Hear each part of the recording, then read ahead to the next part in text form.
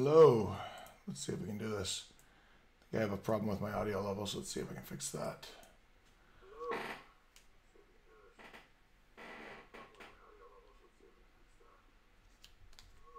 And hey, Bev. All right, let's see if I can get rid of the echo, and hopefully that's good. The limited plan that I have for today is to play around with something kind of mini Canron-ish, logic programming kind of toys. Let's see if I can get all of my cameras and stuff set back up. I wasn't really gentle when I left on vacation, and everything's kind of a mess.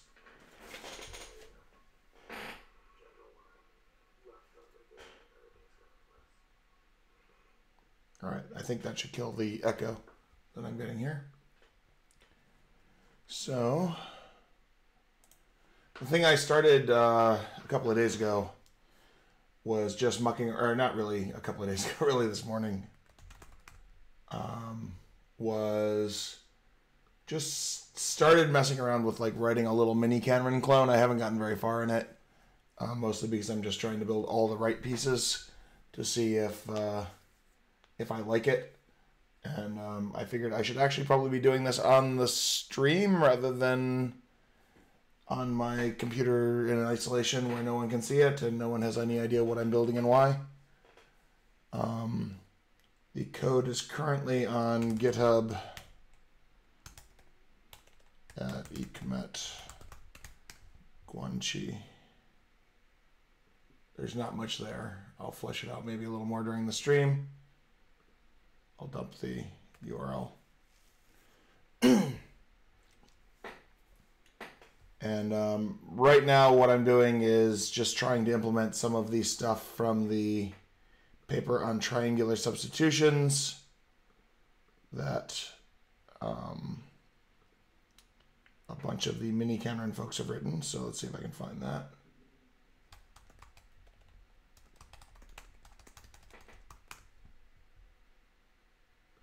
Yes. So I'm playing around with sort of this paper by Bender and Lindsay and Will Bird and Dan Friedman, etc., on efficient triangular substitutions. And I've just been kind of mucking around, so this is not my most focused bit, hence why it's kind of just goofing around with relations. I'm not really necessarily planning on building anything, but there's a lot of fun little code coming out here. So far, what I've managed to build is, let's see here. So I have a little free category, or in the sense of the reflection without remorse stuff. And so all I've built here is, let me blow this out so you can see it. Some kind of type align sequence.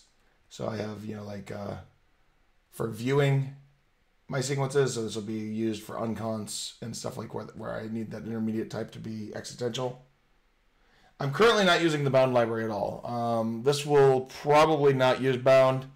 I'm mucking around with whether or not any of the triangular substitution stuff can be sped up with the reflection without remorse technique. I don't know the answer, and that may well be thrown away.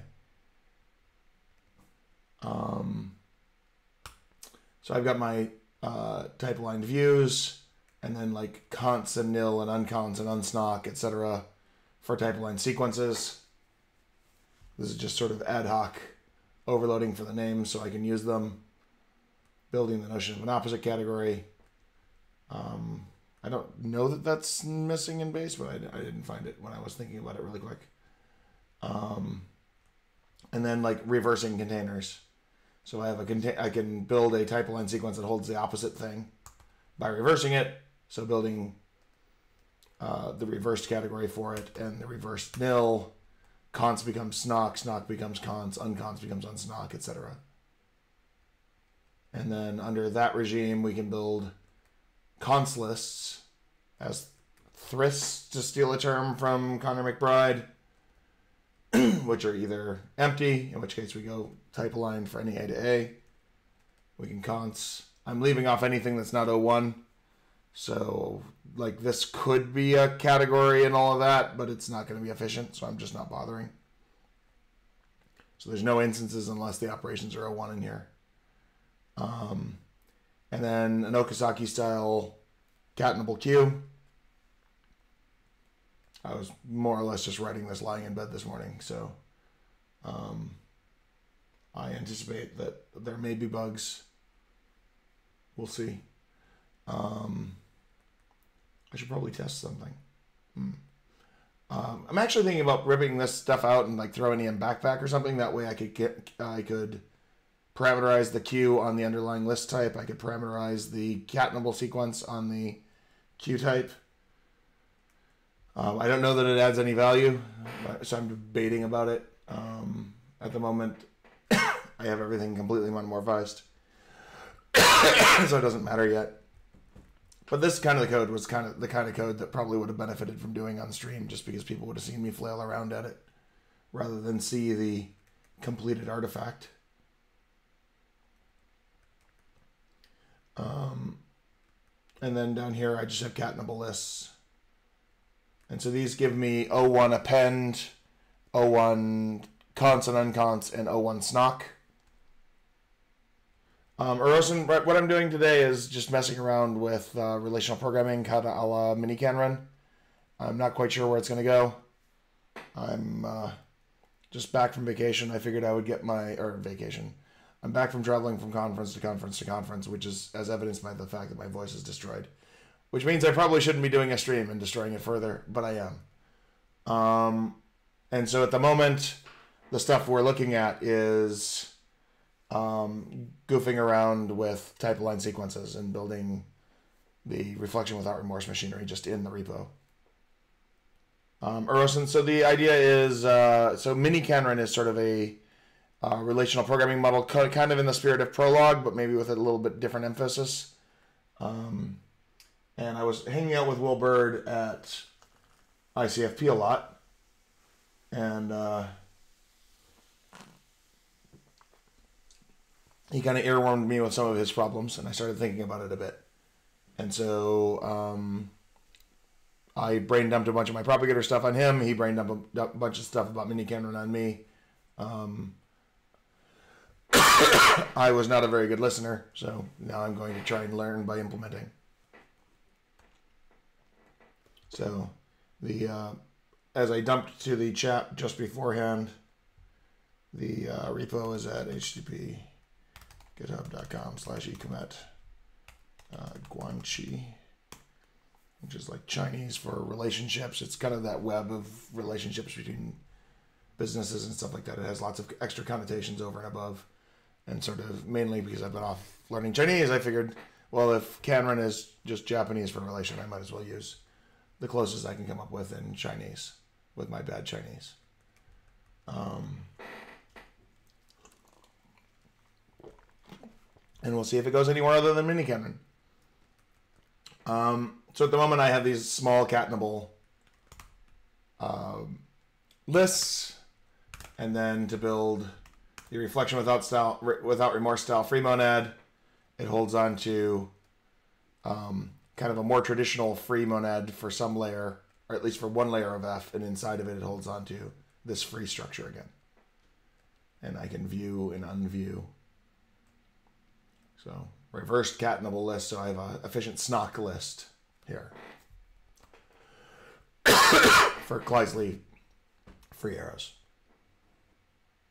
So given an arrow from A to B, I can pull out the heads, the first map I'm going to apply to a thing. So I've got this. So one of the reasons I was thinking about this is that there was a comment in what is the advantage of relational programming? Well, one of the things is you can run functions backwards. Like if you have append, you can like run it forward like you would normally run it, but you can also run it backwards. You could say, give me an first half of the thing and the result, and give me the result that would be the third part. You know, when I'm going to append to the first thing to get the second, or the result.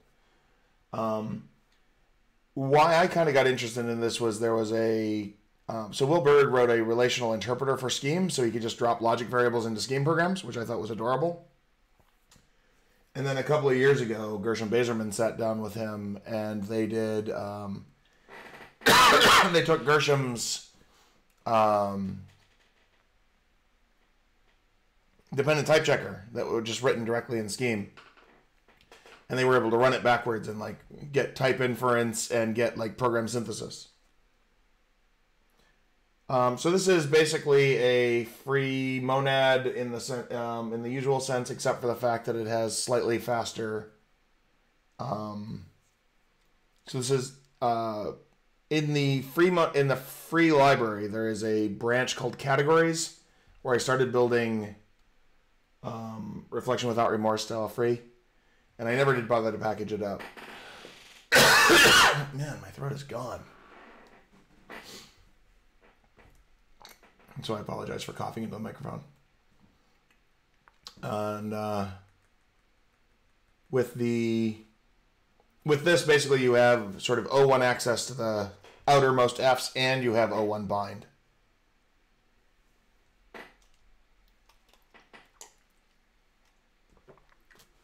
It's not like the reverse state monad, Rosen. It's more like how to describe it. Like being able to say, given the result of a function, give me all of the functions, like and an argument, give me all the functions that will compute that result, given that argument and stuff like that. You can do all sorts of crazy things. At least once you start doing that relational scheme interpreter bit. So Will was complaining about the fact that, like, or not complaining, just sort of bemoaning the fact that all of the typed implementations of mini-canron, I think other than O-canron, generally tend to have this flavor of building a big open sum type thing for whatever it is that they're going to work with as their syntax trees, and they don't really get to exploit the types. So I was curious to see if I could get there. Man, my throat. This might end fast. So rev is in cat. All it did was flop the role of const and snock and nil and all that kind of stuff. So it's a cat-nibble list of the opposite category. A cat-nibble list of the opposite direction. So it's type line sequence. And so it composes a category in the other direction, but it uses const to implement snock and unconst to implement unsnock, etc. So it's cat that is the workhorse. Because cat gives me an O1 cat-nibble type line sequence. And trying to remember how to do this was actually quite an exercise in frustration.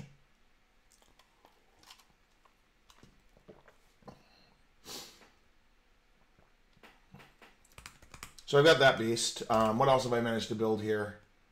So I had done the dynamization stuff, which we did on stream a few episodes ago. I had just been talking to somebody about it, so I had it like right in the source file.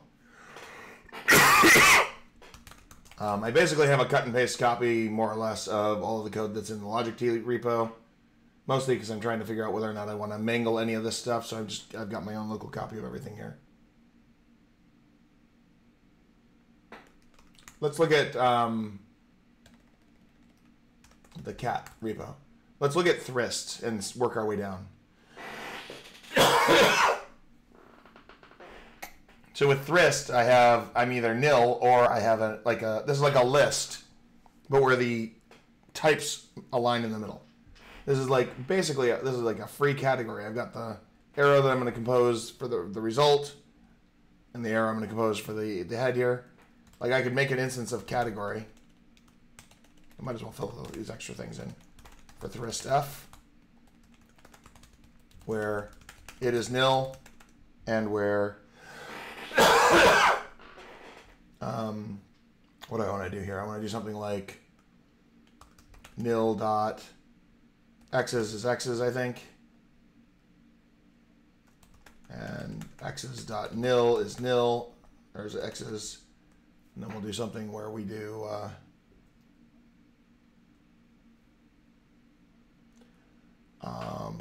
let's do the usual induction principle. Const x onto x's dot const y's is const x onto x's dot y's, right? This is kind of the standard list append story, but I don't need this nil.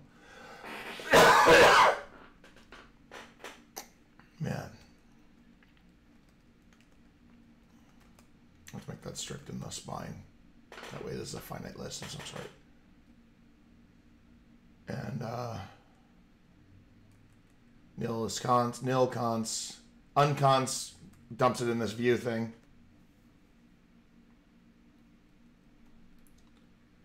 And yeah.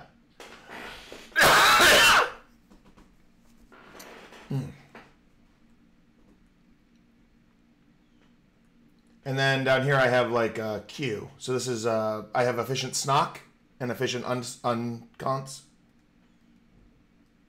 This uses like a trick from Okazaki. Normally this is like QA is Q of list of A's, list of B's. This is reversed and this is forward. An example of F could be just function arrow, but anything that has like 2 type indexes would work as long as I just want to chain them together where the types line up.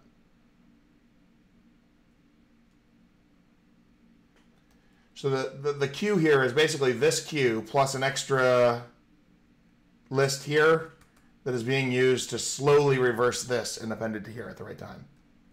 So this was in Okazaki.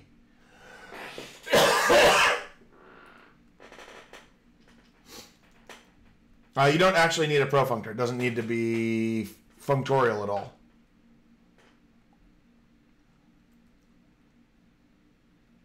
And so Atzi Vanderplug wrote a paper called Reflection Without Remorse, and it used this approach.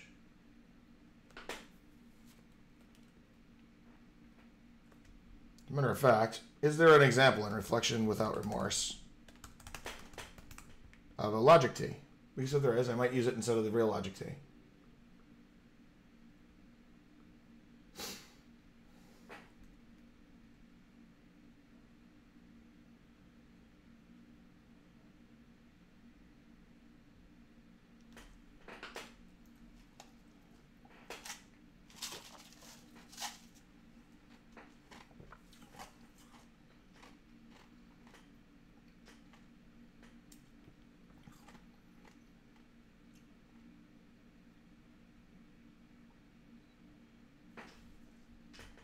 Fast monadic reflections.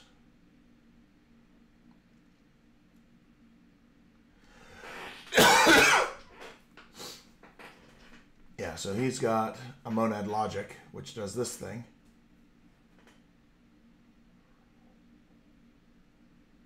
So I might actually try and use the Reflection Without Remorse logic T rather than just use the... This is me playing around with Reflection Without Remorse a lot. My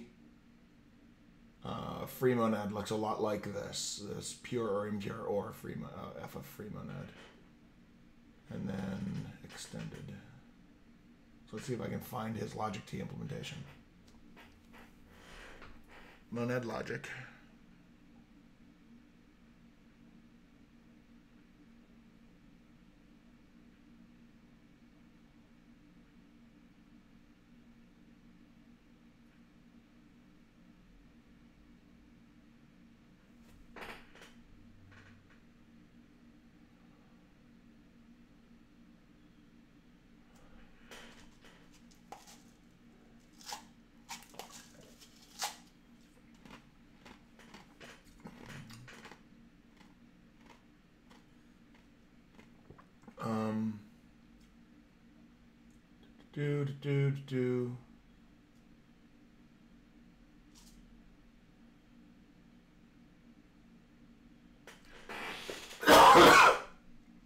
Give me some glass, applying arcing again plus.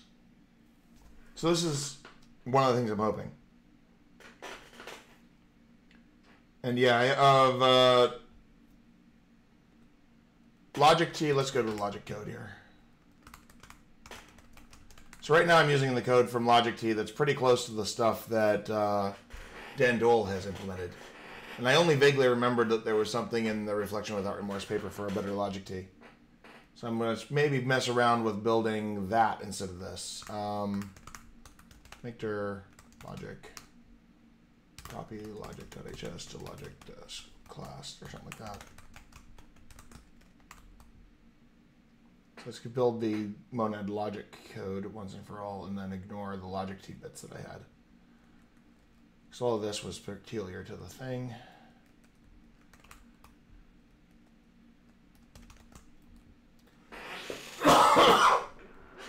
Okay, man, my throat is gone.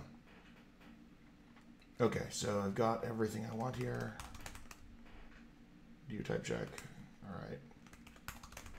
Do type check with wall. Tell me about the classes. State class, error class, identity.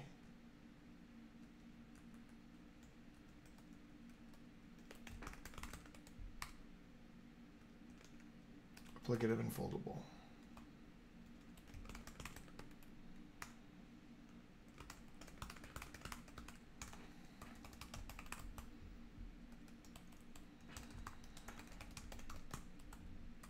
Now I can pull this out.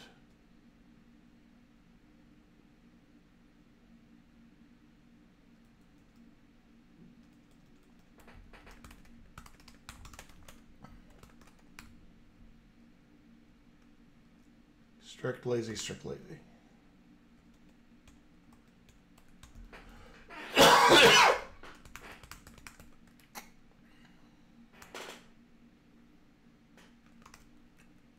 All right. So this is like codensity of this funny MR to MR-ish thing. So if you're familiar with that. Like if I built new type G endo M R is G endo MR to MR. Then this logic T M is codensity of G endo M. So this is clearly a monad because codensity of anything is a monad. Just so you're wondering where all the instances come from. That's the original Oleg logic T. And then beyond that, I just have a little pattern synonym for converting back and forth. This is something I'm actually kind of wishing we would do to the MTL, like make the reader, writer, etc. Things into pattern synonyms, because then we could do this. And you wouldn't actually have to know that, like, between MTL1 and MTL2, we removed all the synonyms. But this would rely on using newer GHC features, so that might be a bit of a non-starter. So I have all the instances and a bunch of code. So I wonder if I can use the reflection without remorse bits. Let me grab some kind of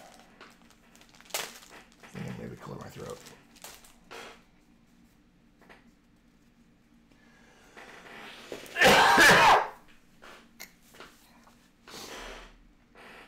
All right. So I have logic T, now refactored into modules.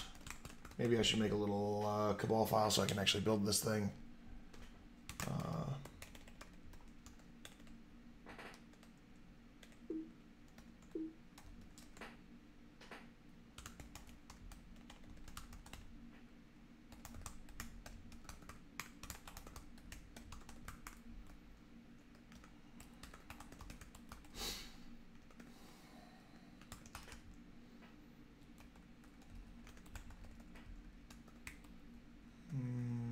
BSD2 clause or Apache.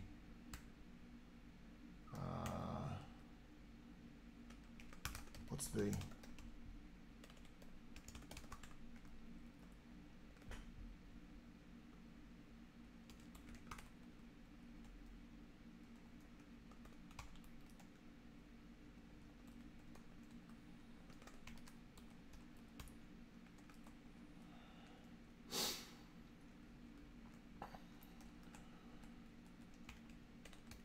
'18.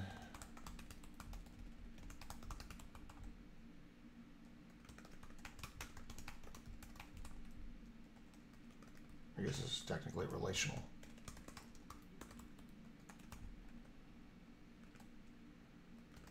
This description has to be longer than the synopsis. Build type simple.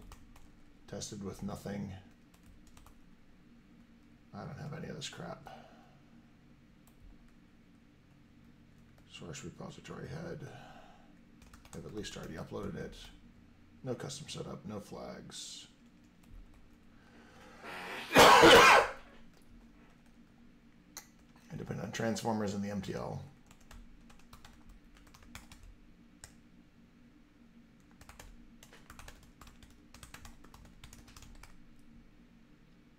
Transformers, which version am I on?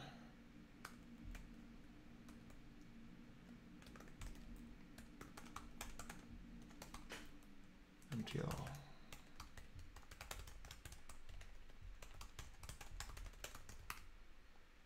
MTL 2.2.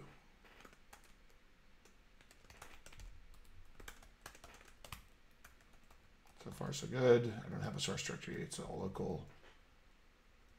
None of this crap.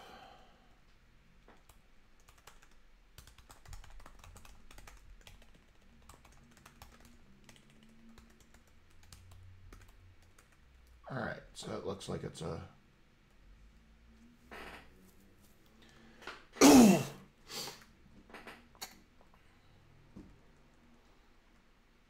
build depends base. Yeah, it's basically the logic T, list T done right, more or less, just CPS. So the question is, now that we have this better logic T from Reflection Without Remorse, can I just implement it in terms of the free monad stuff that I have and all this catnable stuff? Or not the question, but one of many questions.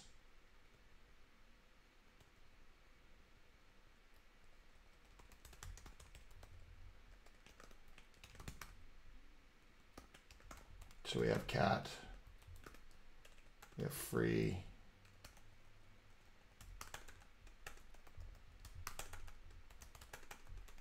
we have logic, and we have logic.class.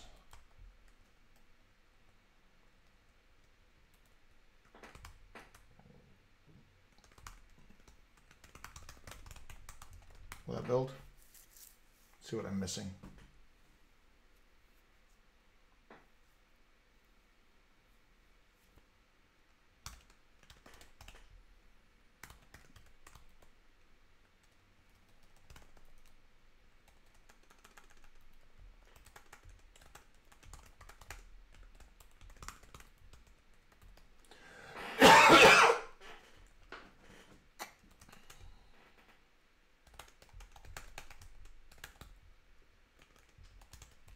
Let's make this a little bit more efficient so I can have the efficient base case.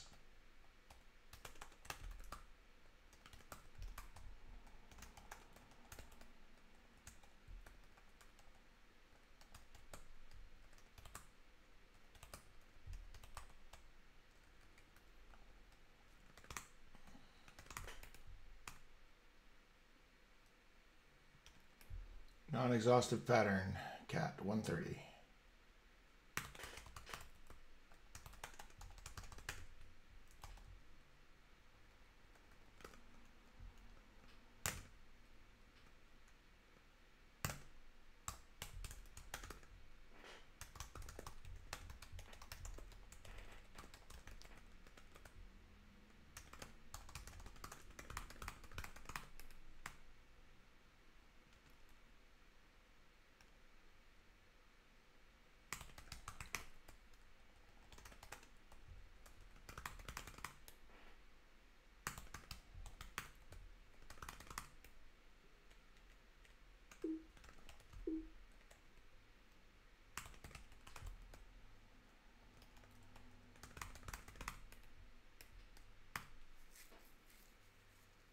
All right, we compile warning free.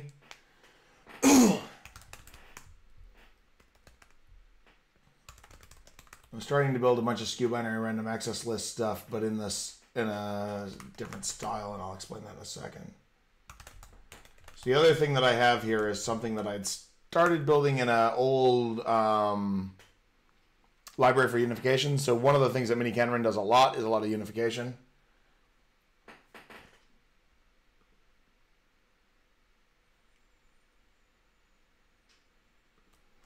And the trick that I'm trying to use here is like, give me the ability to try and zip to structures and tell me where I need to keep going. And so given this unified class, I believe I can do like a free monad of things that are unified to build my unifier. So this is like, the only thing it's going to use out of alternative is the ability to do empty or empty. So if you know how to like basically zip up the elements, I can zip up the trees that contain those elements. And then I have a bunch of machinery for doing generic programming on that. So it will automatically build it.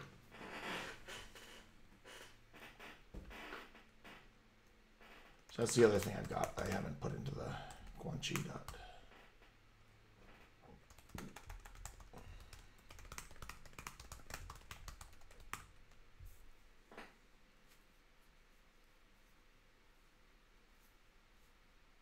Free T ampere? What about free T ampere? I don't actually have a free T here. I just have free. I didn't bother to build a free T, but it's not earth-shaking bad.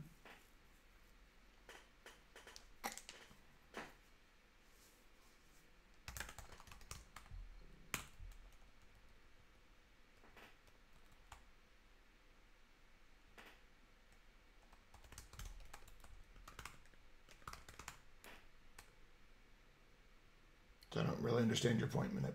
Sorry.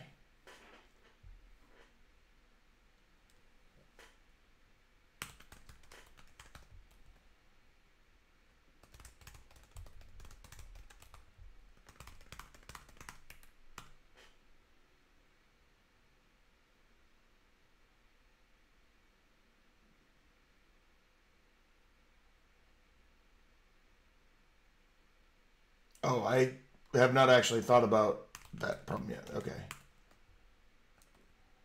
Merge. What do I have wrong here? Functor F from the use of view. Why do I need a functor for F?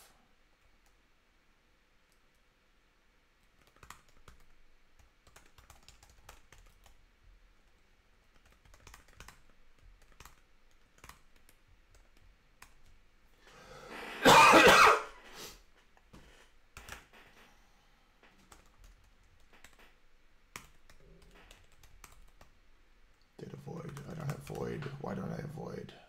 Oh, I'm not using it.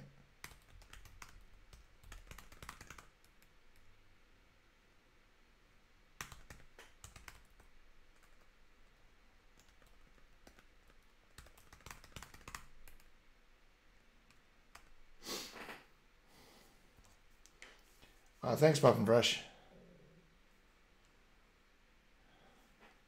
I'm just back from traveling, so I'm trying to see if I can stream. Given the fact that my voice is gone, I'm not quite sure how well this is going to go.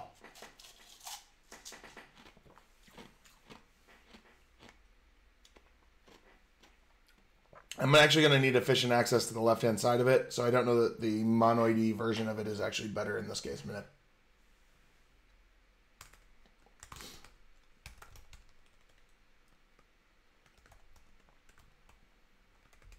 All right, Dine's done.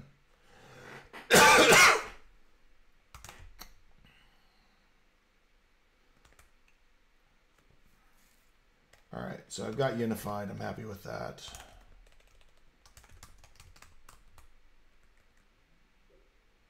Okay, so this is the CPS.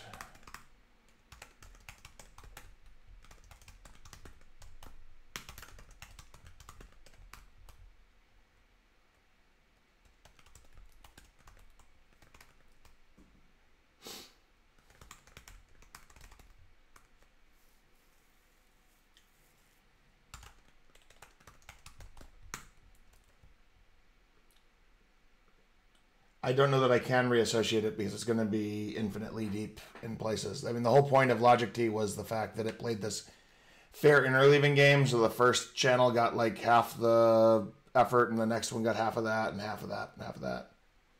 And so it's one of the things that Mini Canron uses a lot of. So I'm not really in a hurry to mess with that secret sauce.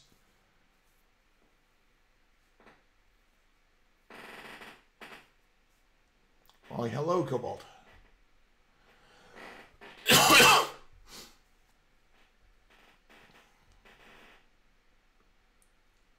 wonder if I can just steal this thing. So I have an M, and maybe a M. M split is just lift M.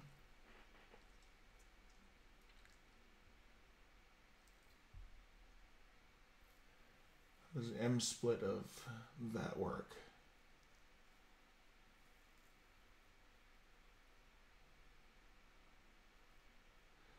One plus, show to large class, blah, blah, blah. Yeah, this is the beast that I want to implement.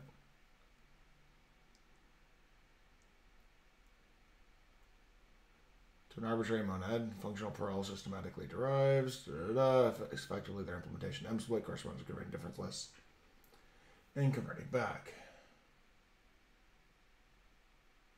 Standard stream implementation of backtracking, as shown in figure 7. This implementation, the ML is essentially a list where each node, okay, so this is just list T.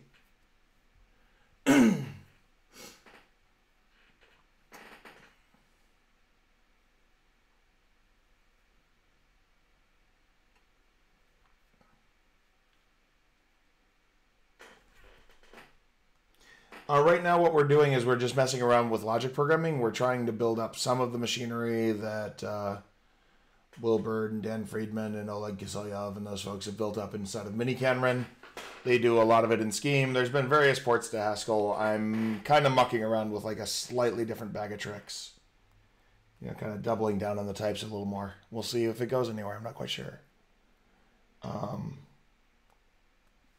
So right now the thing that I have is on GitHub. You commit at Guanchi. If I'm not mingling that pronunciation too terribly.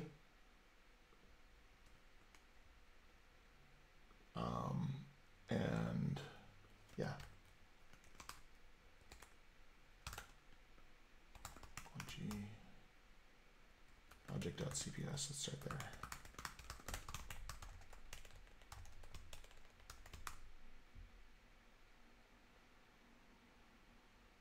And yes, I've been on the road for like 30 some days or something. And I got sick like a week and a half into it. And I've just not really recovered since.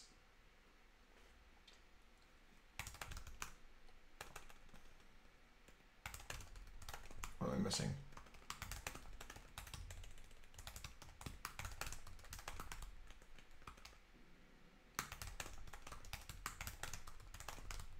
What else am I missing? Just new style and old. I can edit.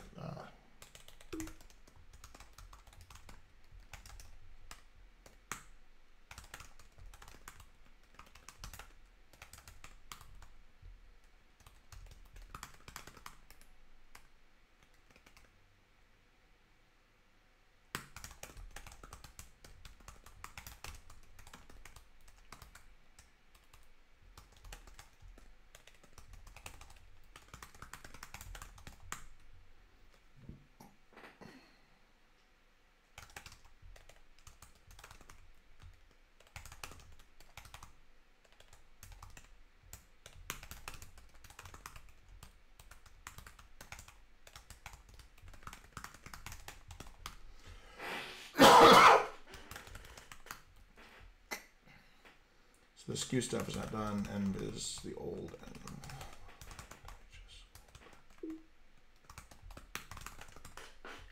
right. Now I'm just down to the one file that I haven't actually committed, but I'm still fiddling with. All right, so where were we? We have our fancy free category stuff where that's O1 appendable and O1 snockable and unsnockable. We've got our free monad built on top of it. Let's build the reflection without remorse logic T.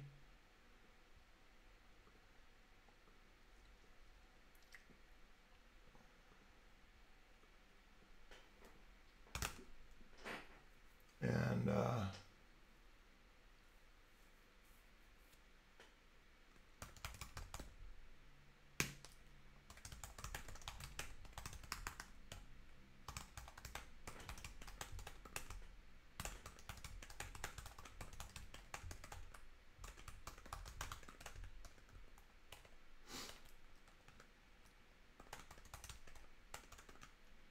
This is just the list t done right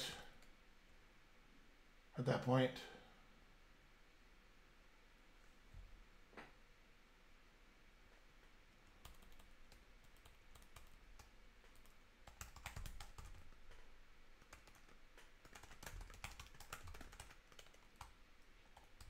This is just pure.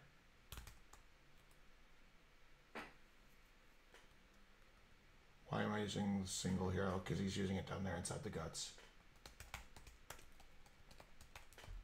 Single A takes an A to a M of maybe A logic TMA.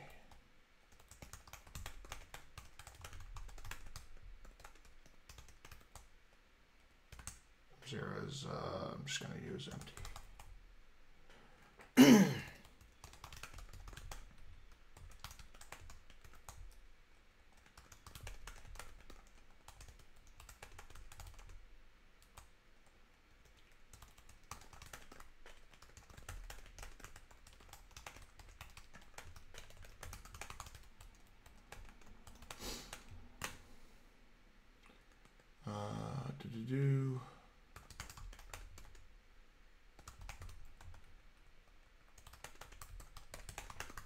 Steal that from here. Logic TM bind F is logic T $n.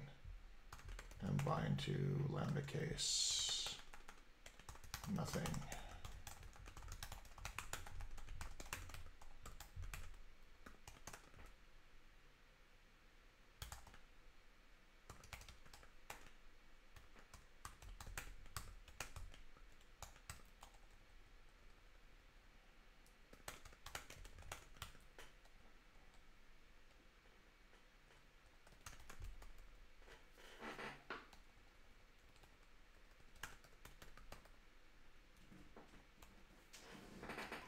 This just thing holding on to paying for the maybe tail thing, so maybe I should do a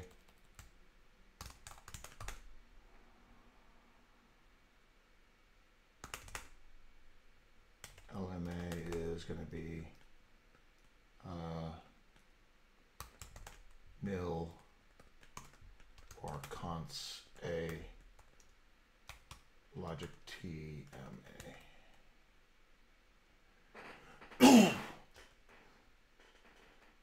M of LMA. There, that'll save one indirection, not that it matters.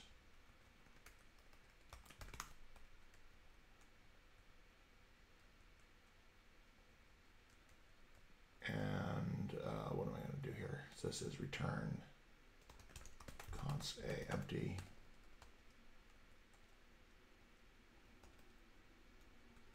And this guy is going to now be a nil.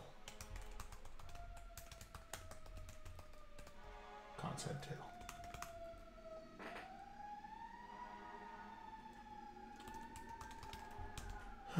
Deriving functor.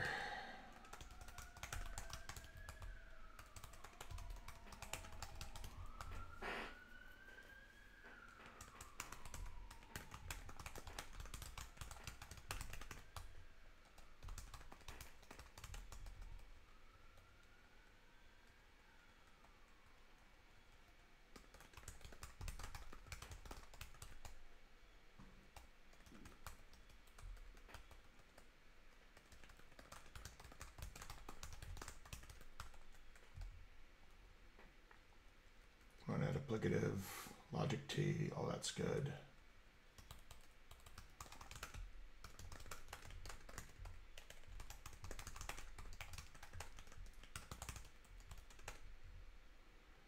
Empty is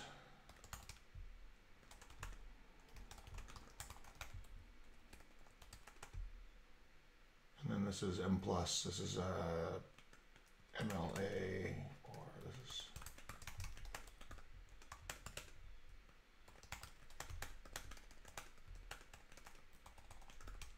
the lambda case. Nil becomes run.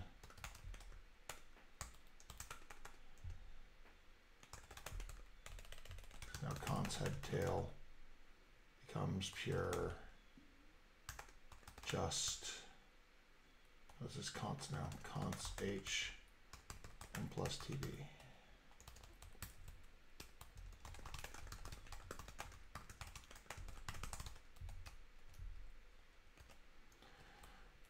Logic T is monad transformer. Lift M is ML. Find a single.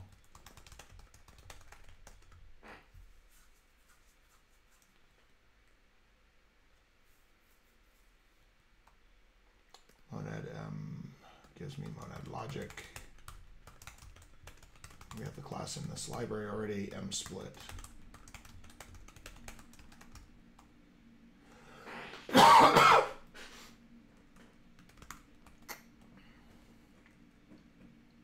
All right.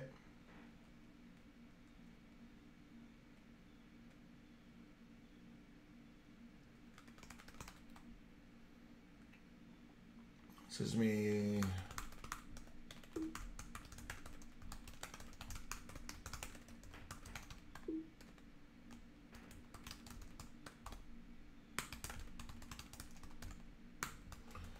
Module logic using reflection without remorse. We have to build the observed machinery on top of this.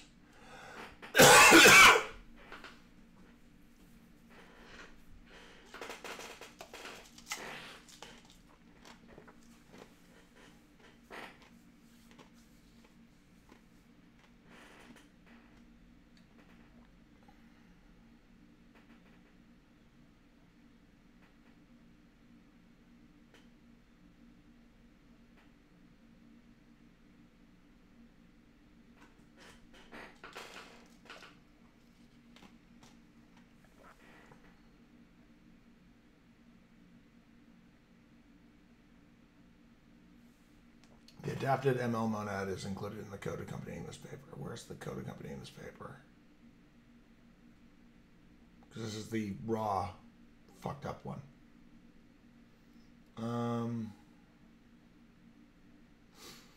You know what? I know Oleg and Etsy vendor plug.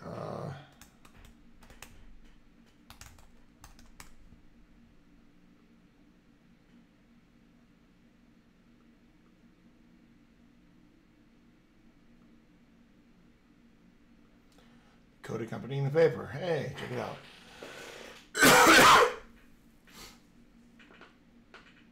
Logic bench reflect. Just give me the logic T.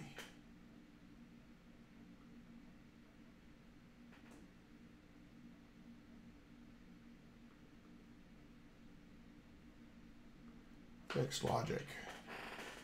So he has a catenable queue of M. CQ is fast CQ. Why is that viable? So he just uses a catenable queue. He doesn't use the type align sequence at all for this?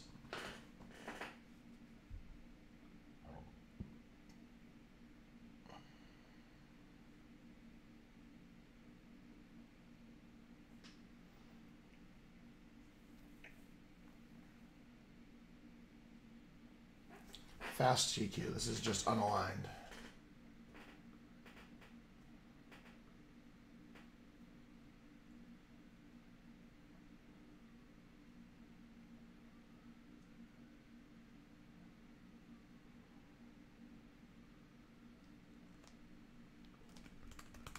All right, that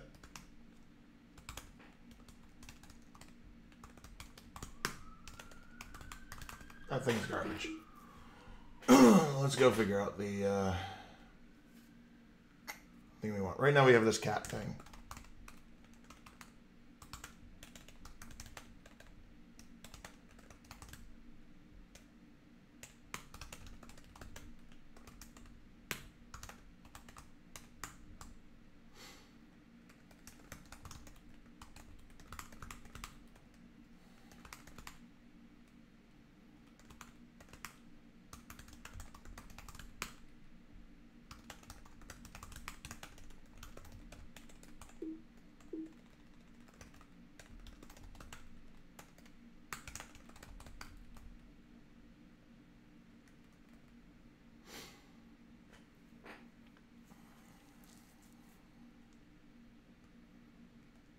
is going to be naive. It's going to be like A, TA, TA, TA.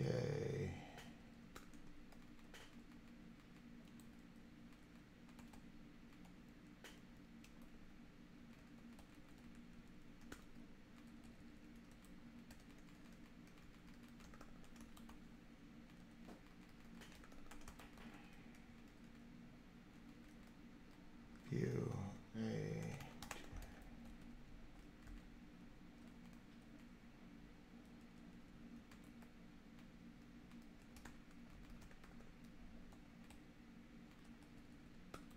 T, A,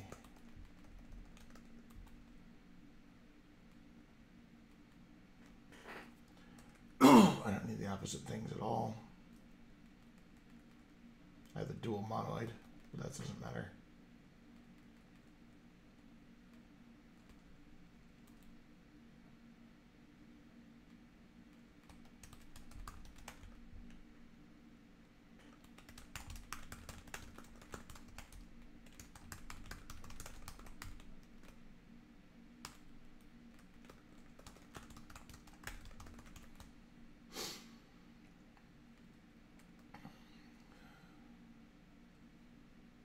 It's going to be a T of A.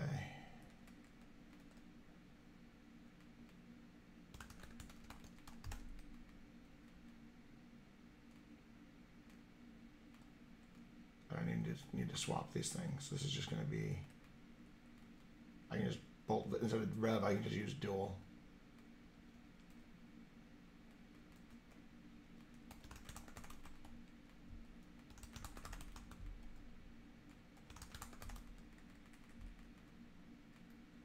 There's already a semigroup.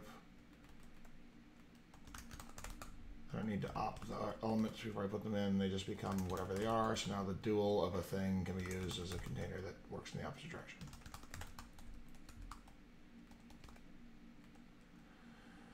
Rev here is dual.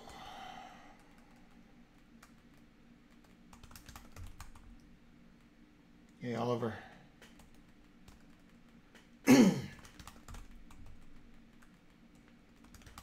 Dual.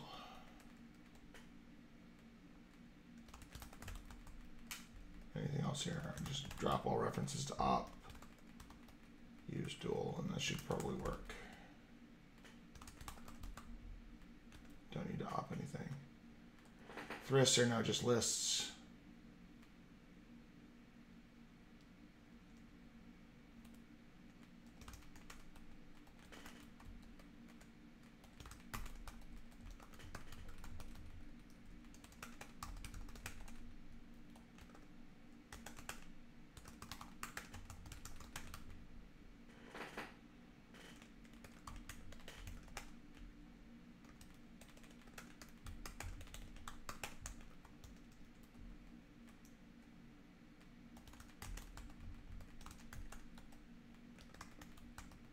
That was easy.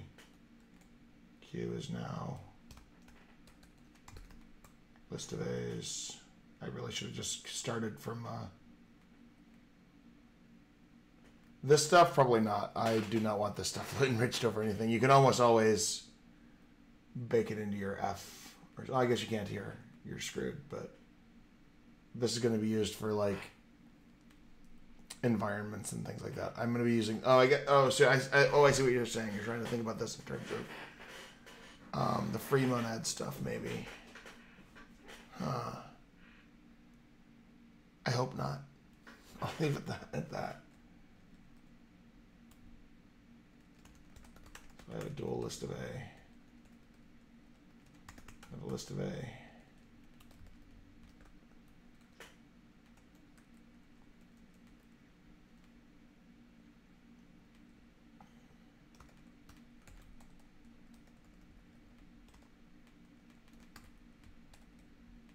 Avoid this hack.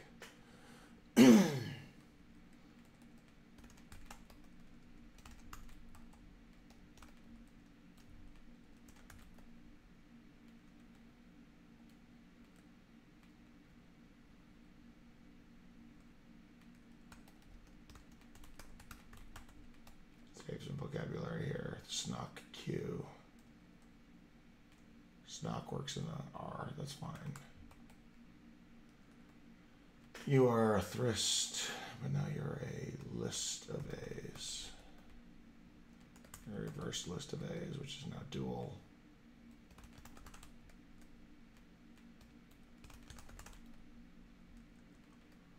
You are a list of A's. You are a queue of A's. You are now a list of A's. Reverse list of A's. A list of A's, and we lost all of our types. On the other hand, I could just turn around and do all this.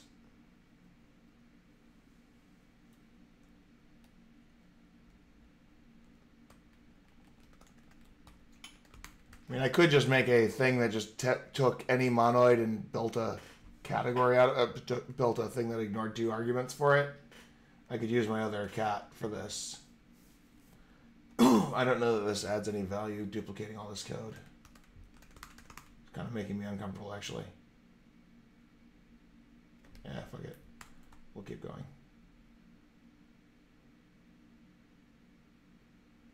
Reverse catenable list, catenable A.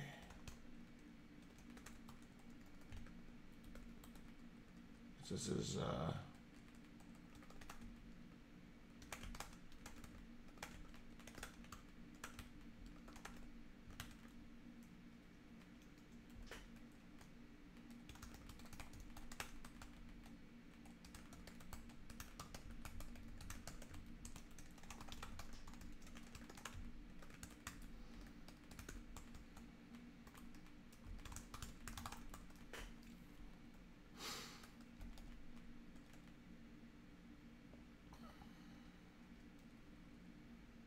what is this? Is a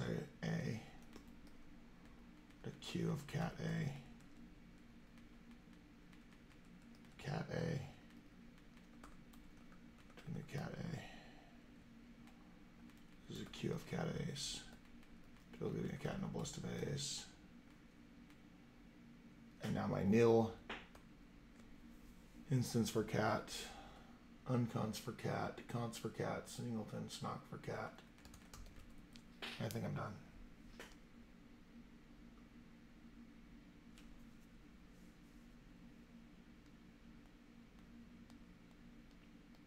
Oliver, I agree.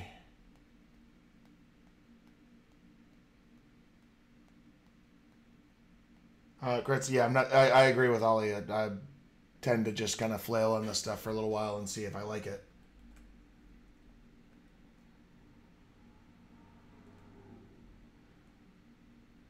Cat in a list of A's.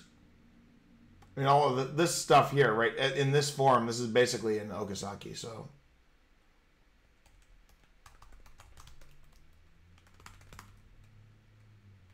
Maybe I should just call this unaligned.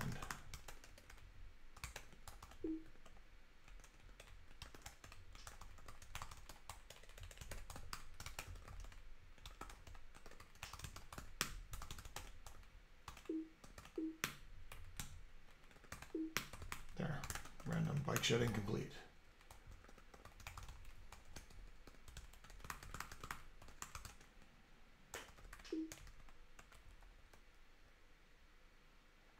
More bike shedding.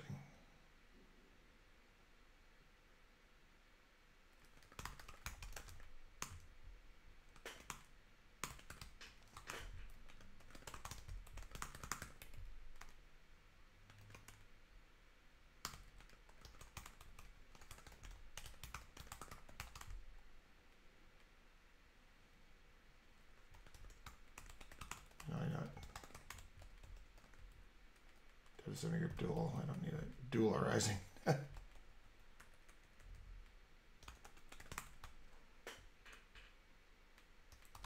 There.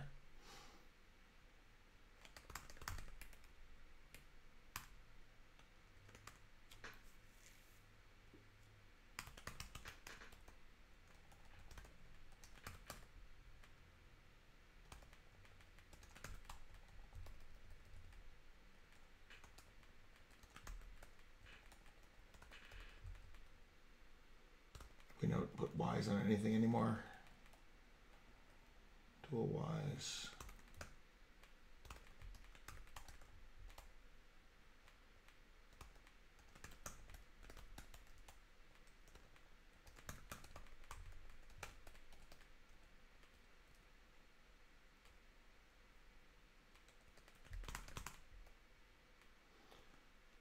Do I have audible bell going?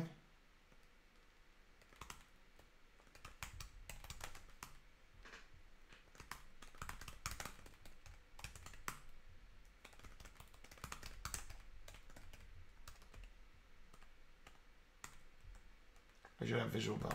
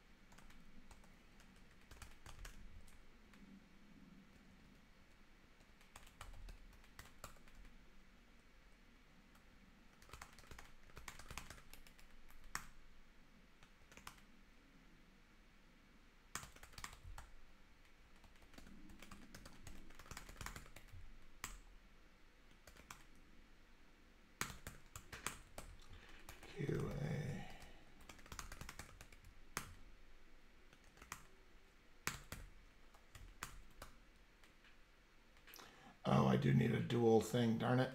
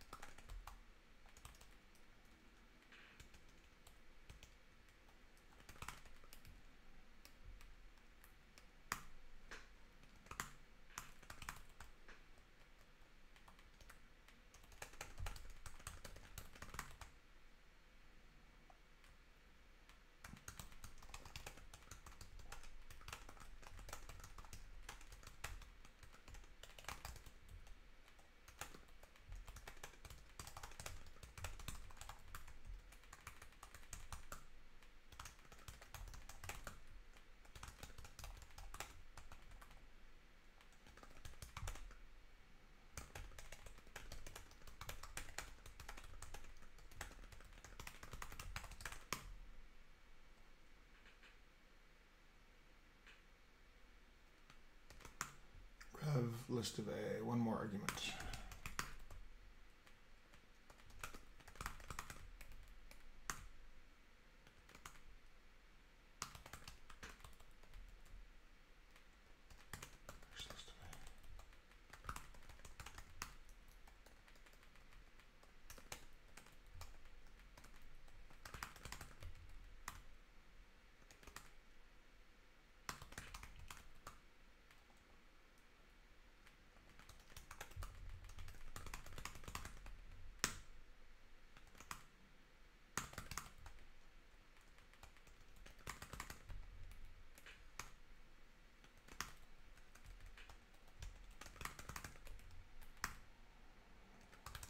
Hey, we have unaligned sequences.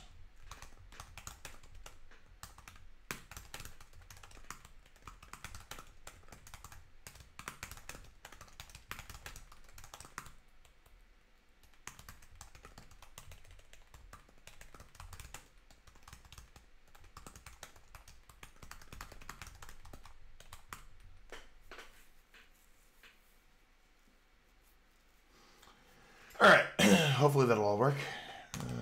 GCI unaligned. Let's test it on something stupid. Const 1, const 2, const 3, nil 1, 2, 3 as a catenable list. What is it? A catenable int. I didn't build the show.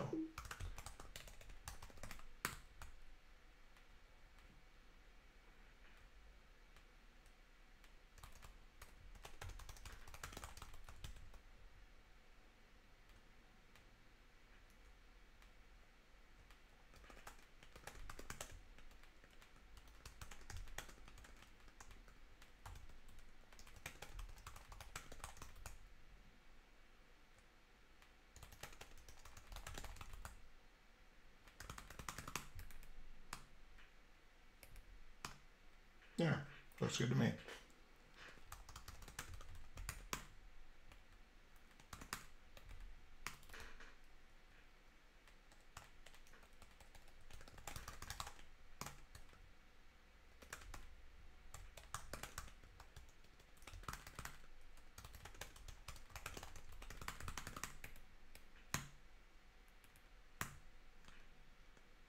One and, yep. Also looks good to me.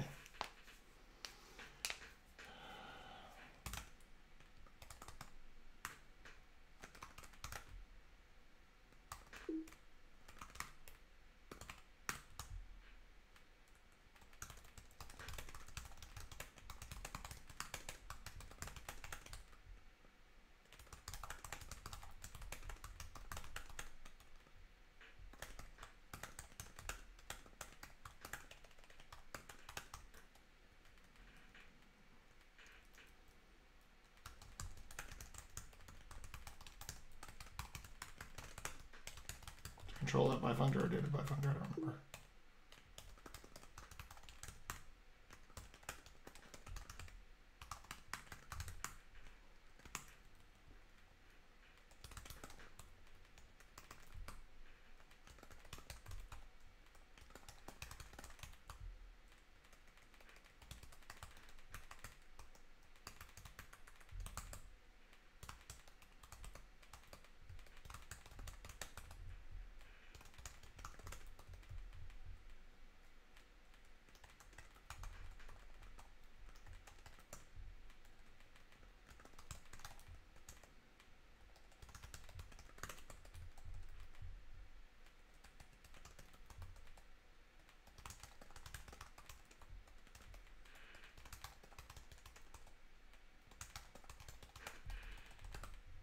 Traverse FG doesn't matter.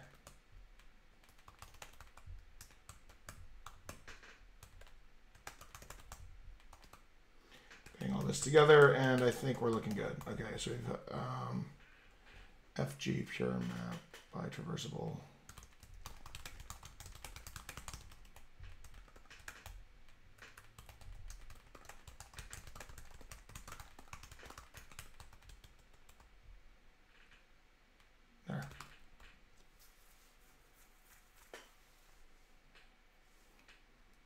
Wait, which part was standalone derivable? Oh, was it because of the refactoring of the hierarchies from GADTs into the other?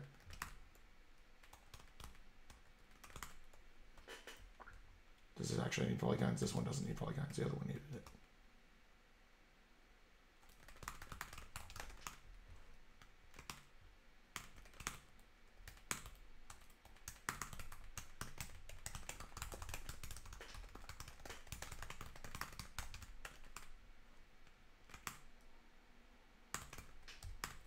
Typo it somewhere in here.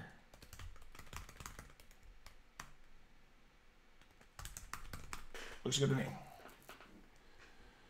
All right, driving functor foldable.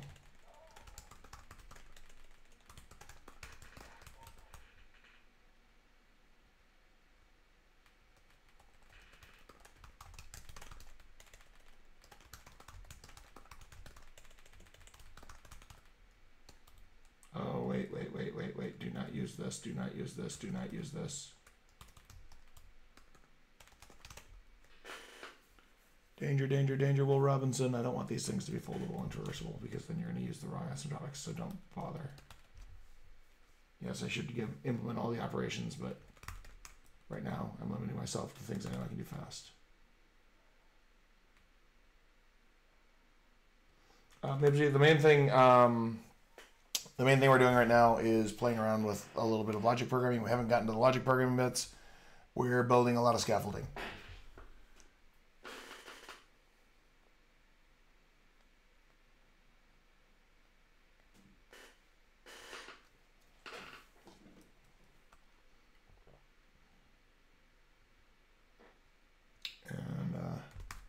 The general goal here is to get to a sort of mini Canron clone or something like that. Maybe using a lot of Reflection Without Remorse, which is a paper by Etsy Vanderplug and Oleg Kaselyev. Hopefully it'll work. I have no idea.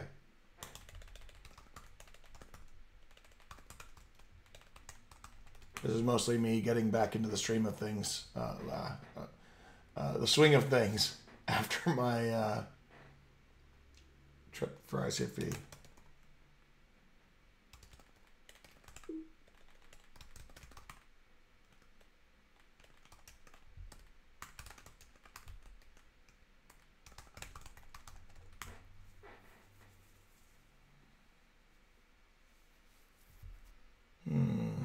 Oh, wait, I got it. Aligned cat. Aligned is just aligned, not aligned.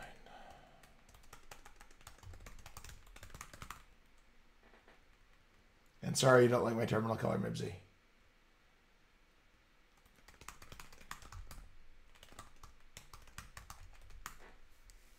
It mutes it just a little bit from white, so I don't have to go quite so blind staring at it.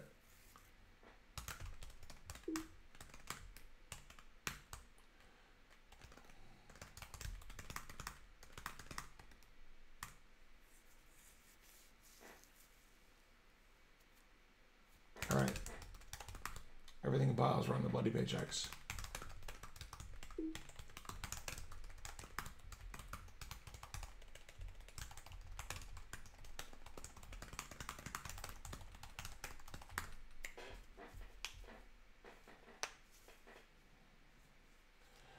All right, so that's been pushed. Where are we at so far?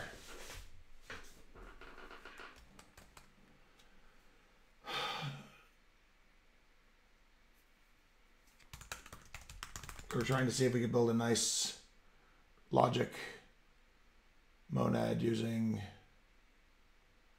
the machinery from Reflection Without Remorse, which implemented an unaligned queue explicitly for logic T.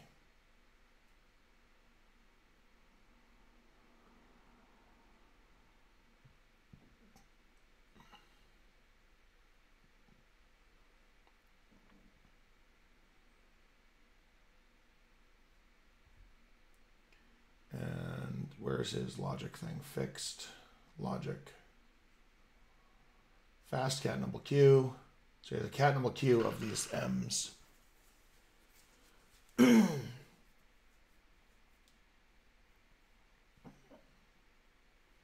So logic T is the idea behind logic T is it's a monad transformer for like streaming calculations where you're like going to be working with lists, except now you have some underlying monad and you're going to be doing lots of interleaving, of fair interleaving of conjunction and disjunction. This is a thing that came up in an old paper from Oleg and Ken Shan and some other folks.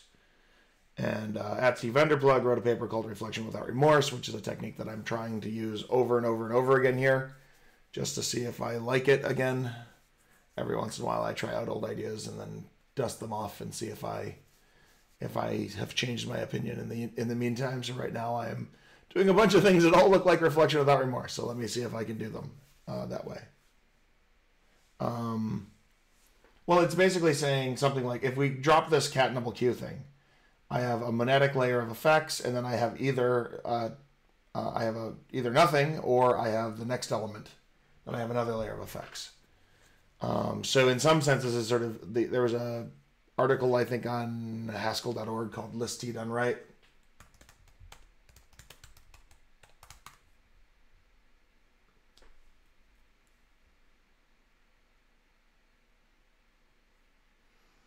And so this thing has that same structure. I have a M of a nil or a const.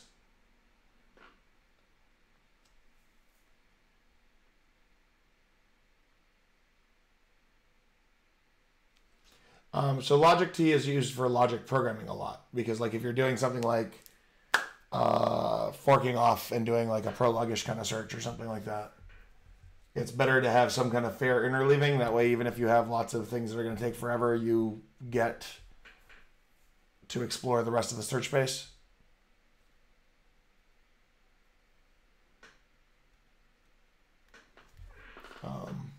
So in that sense, that's, I guess, the connection.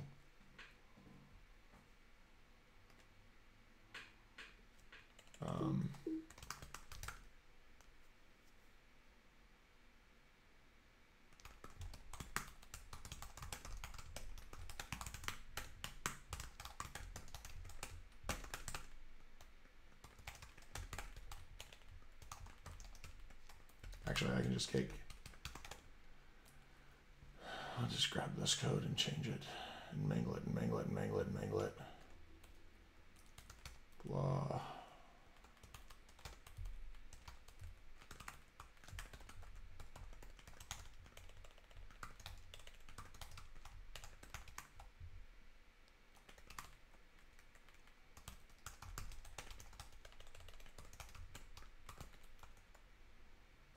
Okay, number Q is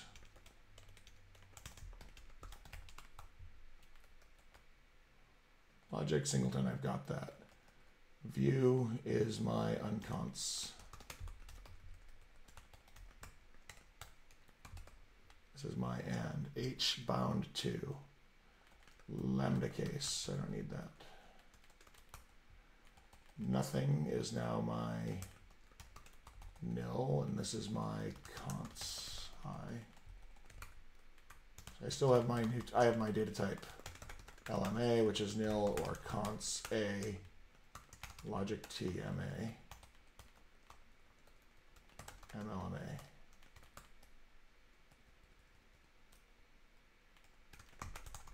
On logic T, that thing gets me out of layer.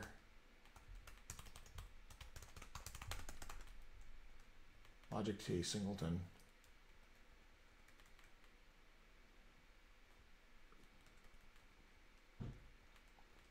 We're going to take an LMA to, or an M of MLA.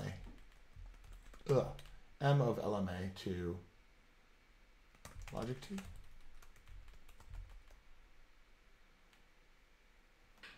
This is M of LMA.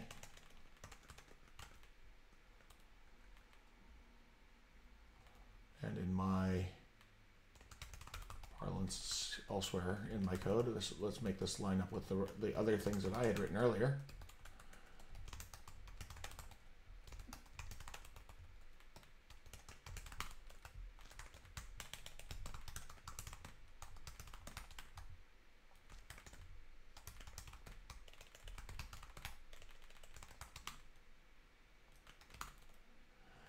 All right, now that looks like const high onto logic T TI. Where did TI come from?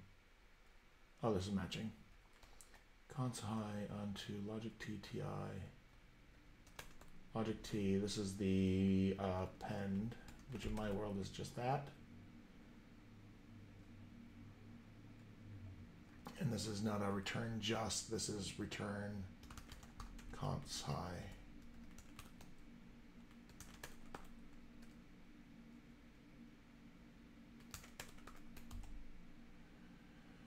All right, that's easy. Single looks like the other single that I had. Single takes an A and gives me back an M of LMA. Given a monad M. And this is not a just, it's now a const A, and this is empty. Da-da, const monad logic TM. I agree that logic TM is a monad. Yes. Driving functor foldable traversable. Driving functor foldable and traversable somehow. Probably not.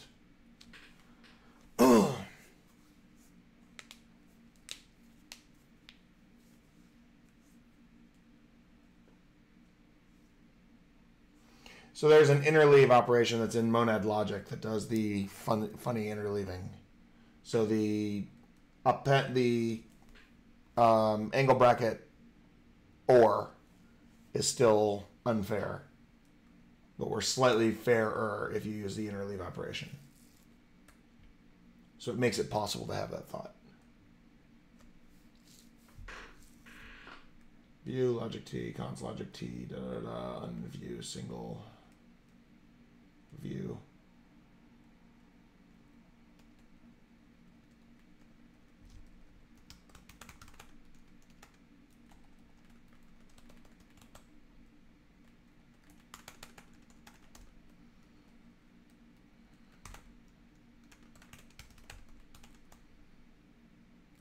guess I can go with the view pattern. It's not that bad. And this is a lambda case again. This is now a nil. There's a const head tail. This is an or.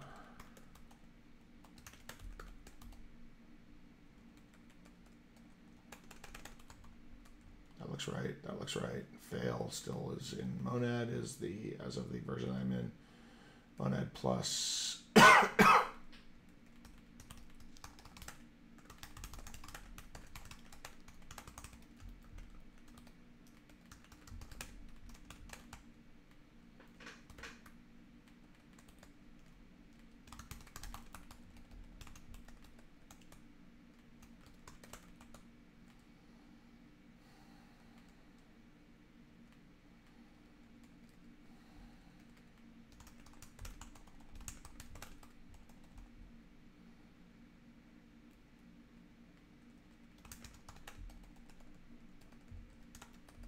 Const HT.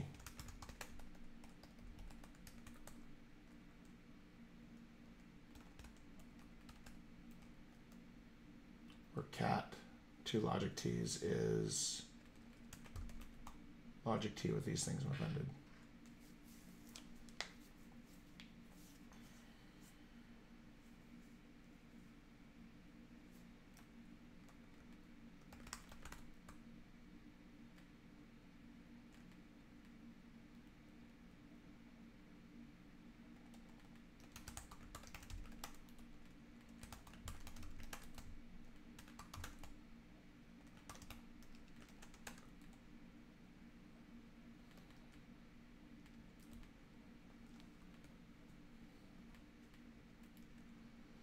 Fine, and then we've got the monad, that's fine, but now monad plus is just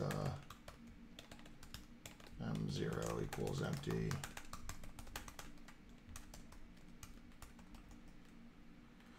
We have monad, we have logic T, we have monad plus. We have lift and all of this in its full glory. Fits with my existing vocabulary. Let's kill the random prophylactic parentheses.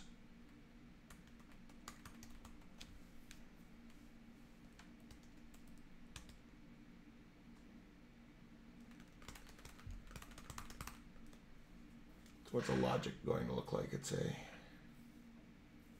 I'm not even going to bother to name logic.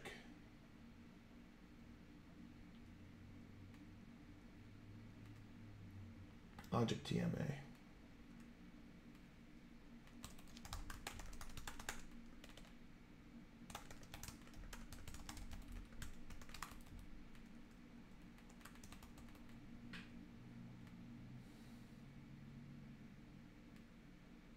Observe all, observe T.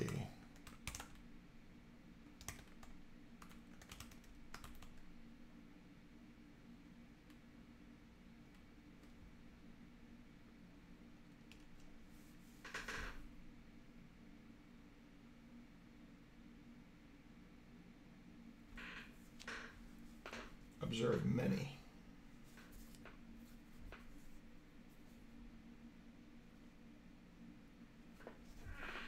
Probably the one major thing missing, and then there's the lifting of stuff over logic T.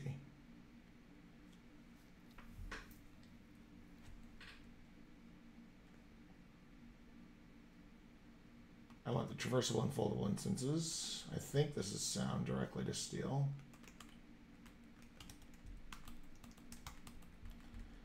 Fold map's wrong. Run logic is also wrong. I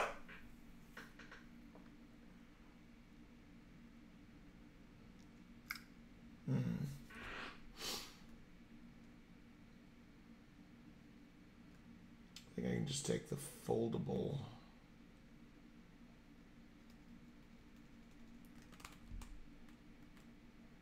It's gonna try and do a thing. It's probably gonna fail. What did I screw up? Lambda case.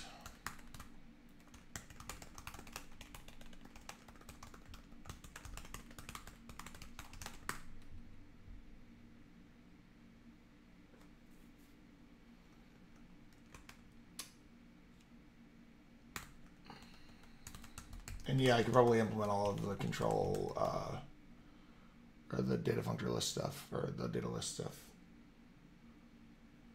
Control applicative.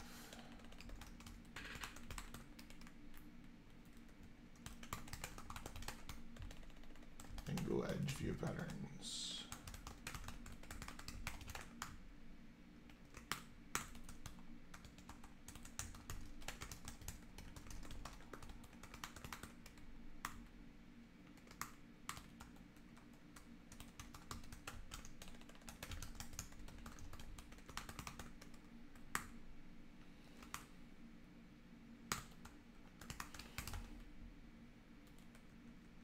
Not in this file.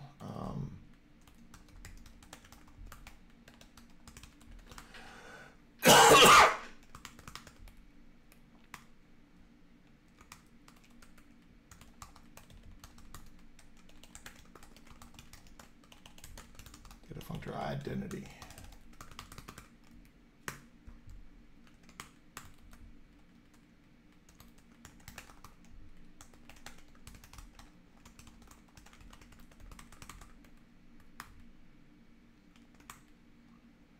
Not traversable cat.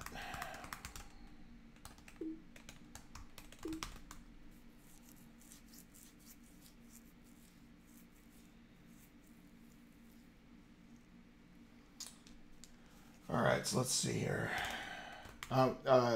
Chris Creek, that's actually one of the reasons why I do that conspicuously lowercase language, is just to show people that pragmas are not stuck screaming at you.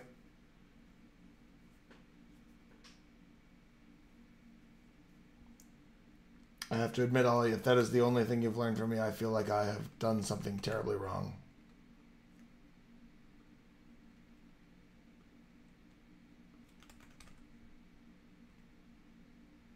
Close a couple windows on the other screen so I can see the chat. I use unpack in lowercase because it's a lot quieter.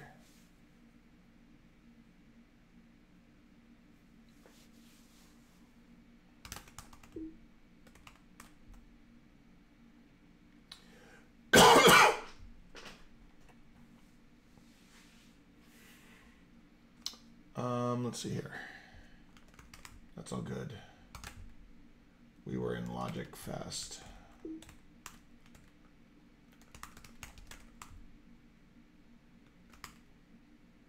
Not traversable. Okay, I was adding traversable down aligned. And accepting the fact that that was going to make me suffer quite a bit. Because rev needs to be traversable in the opposite order. And it already exists that we have something that's traversable in the opposite order.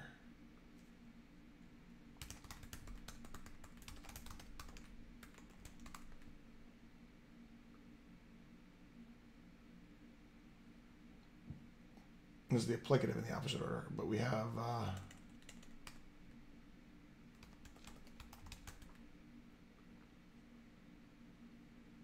foldable and traversable processes the elements in the opposite order. So what I'm thinking about doing is this. Do we have a semigroup that flops this thing around? I would have to orphan a semigroup. I don't want to orphan a semigroup for reverse. Okay, fine. I'll duplicate it.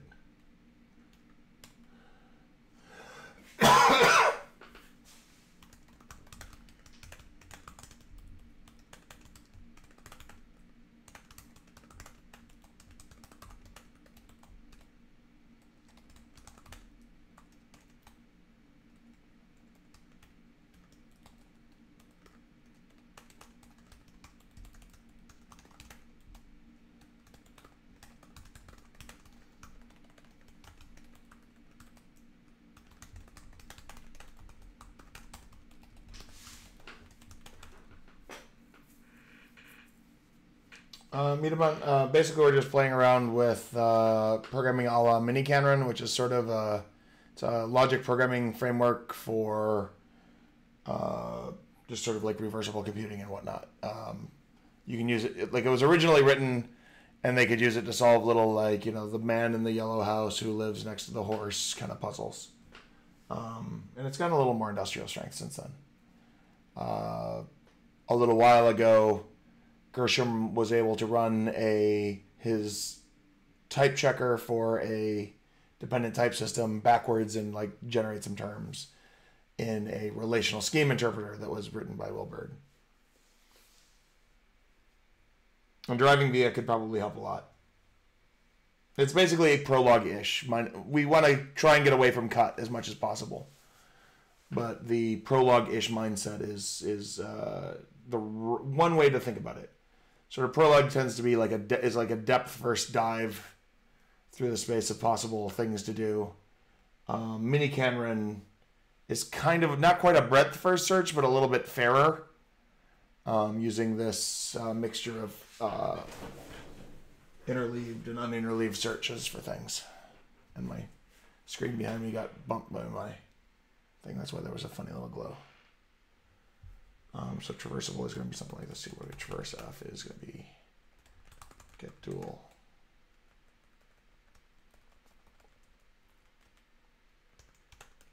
Something like rev.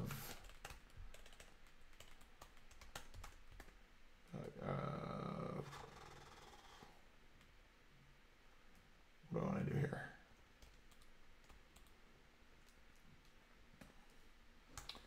Traverse the backwards F. How does a traverse work?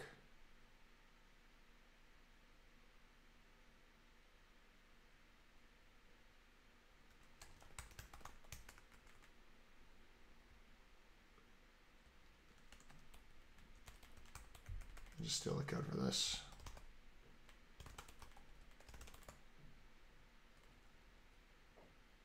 And forwards and backwards are going to use the type that's in control applicative backwards.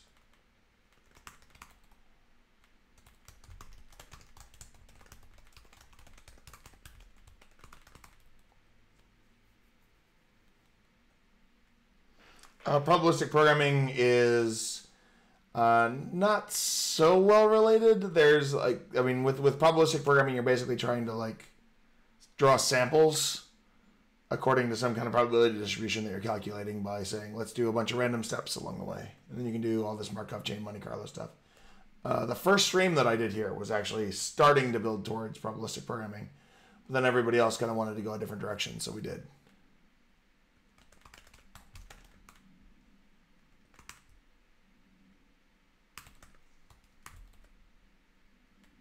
Don't derive traversable, thanks. Don't derive foldable, thanks. You can derive functor, that's safe.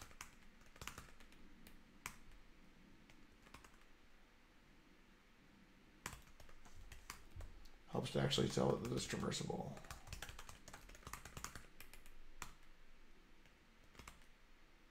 Get dual.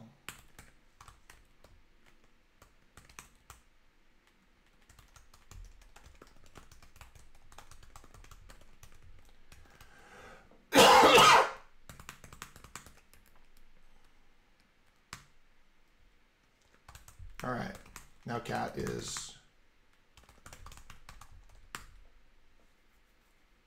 usable, and I was using that in something logic fast.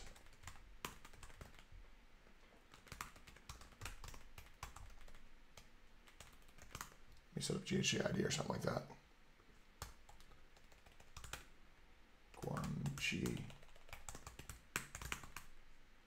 call GHCID. Dash C cabal miracle.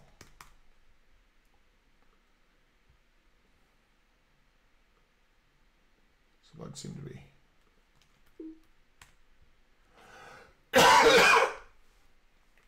But I haven't added logic fast to the project yet. We might as well build naive.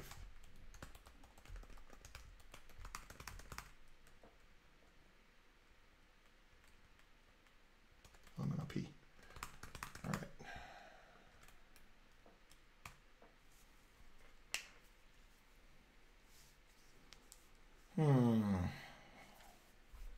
How are we doing so far? Logic.reflection. That is true. That does not match the name.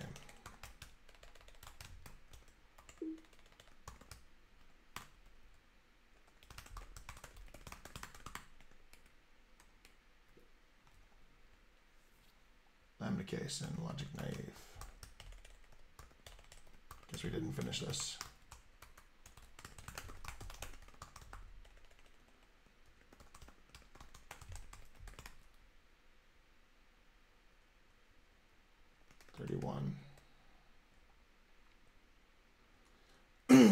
Helps to put a where clause.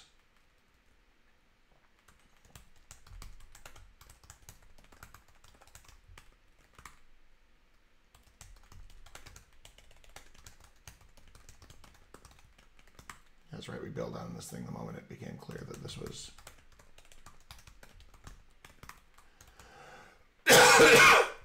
new type must have exactly two. This is a data type. Now new type, LMA with maybe.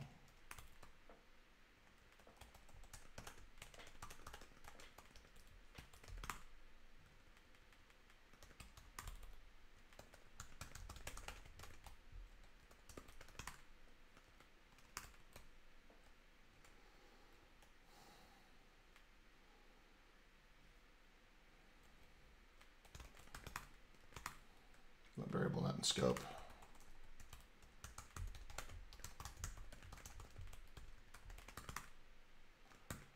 $26.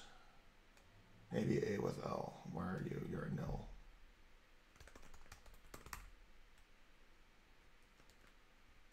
$31. Nil. 34. Monad. Plus logic T. Oh, because this is the wrong symbol.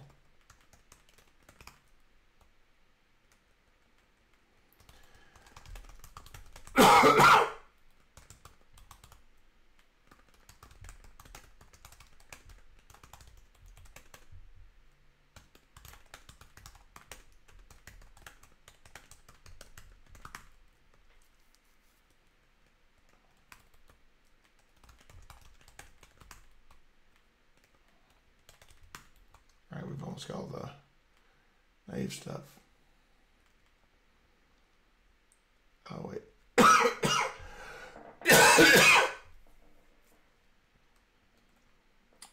M split lift.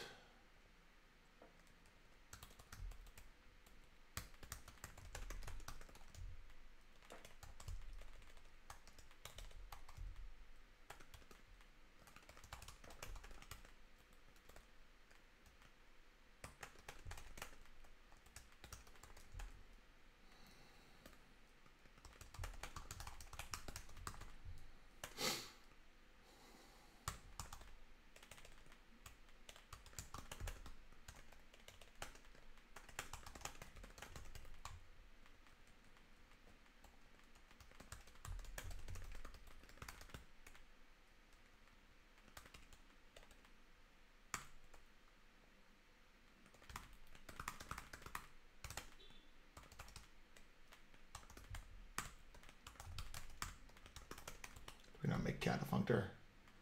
We didn't.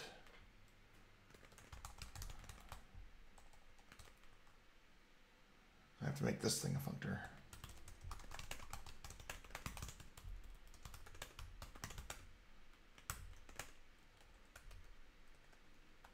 I don't actually need to map over this last list.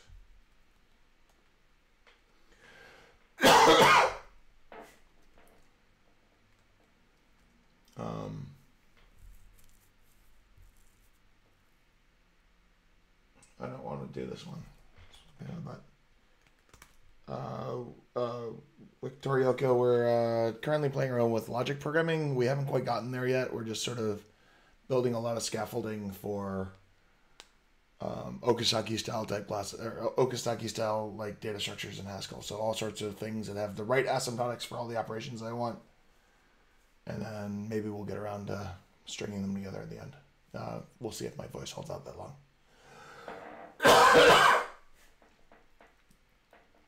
Maybe I should have taken some kind of expectorant or something to get this stuff out of my throat earlier today.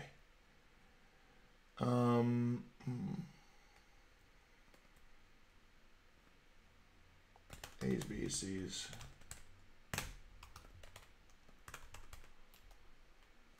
You know, I can just drive.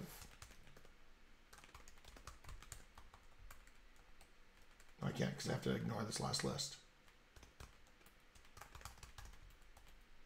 I have to ignore that last list. I can't because I need to know that this is the same list. This really should be like existentially B, and then I could have a cheaper functor.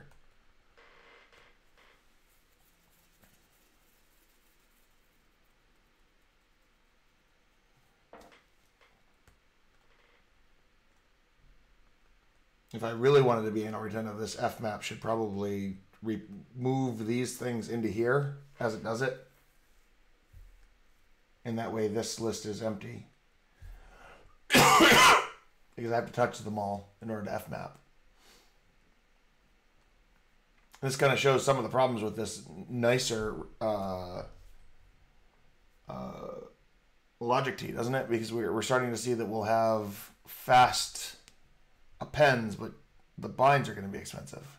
This is the same problem that I ran into when I was starting to play around with using reflection without remorse for machines. We could get one of those things to be fast, but not the other.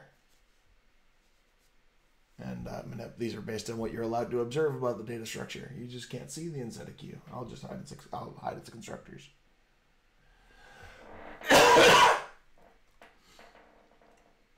There's a reason why I was skipping the instances earlier.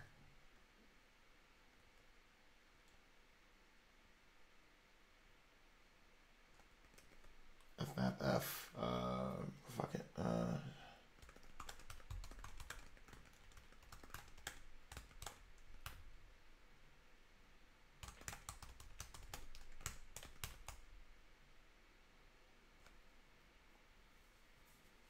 Yep.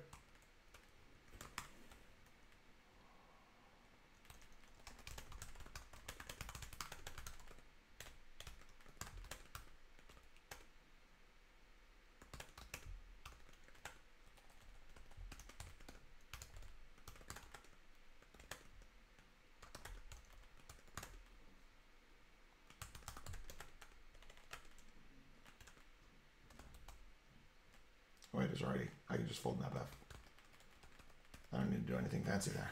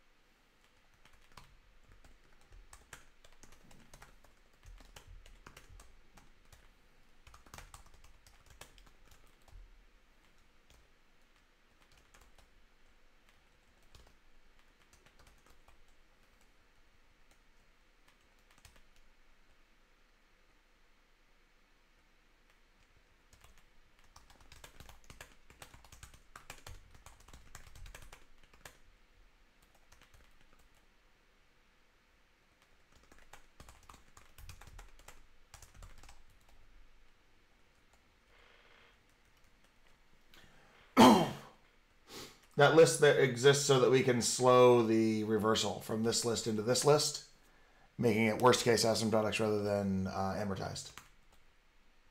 It really should be like a lazy gnat or something like that, that forcing each one of the elements forces the spine of the list they came from. But right now it's because of that. By making it a list of A's, I can make it a little bit cheaper in the common case.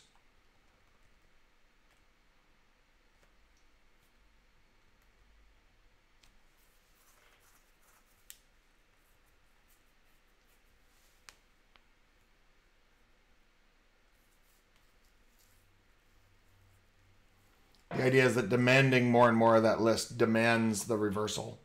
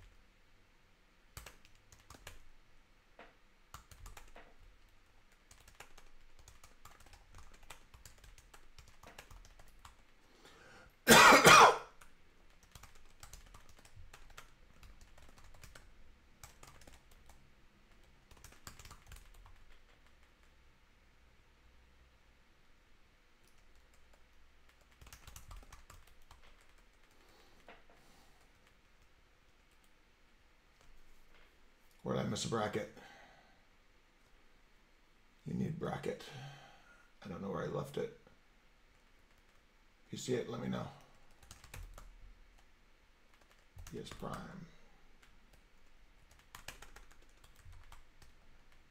That looks plausible to me.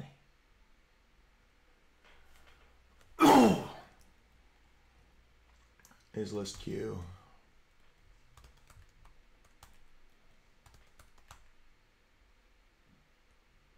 Cat E.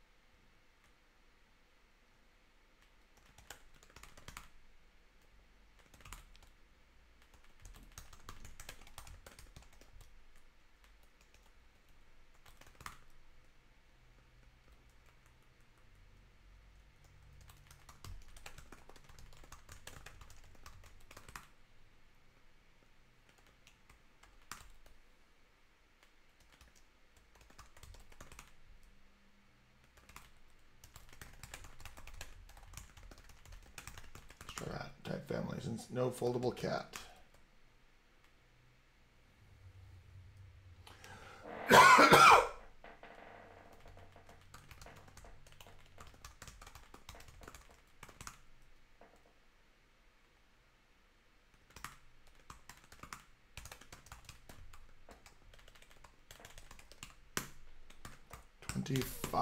Where are we? Unview. Expected 2 more. Logic T, MA. 26. What did I screw up? Logic T dot single.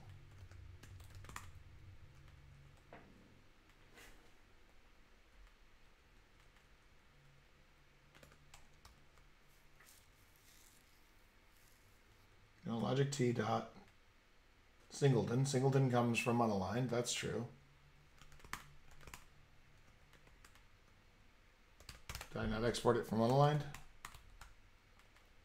I didn't. Come over here and join the class. 30, maybe A with the shared now nil. 37. Maybe A with LMA. Where have I got a maybe? Or nil. Could not deduce applicative.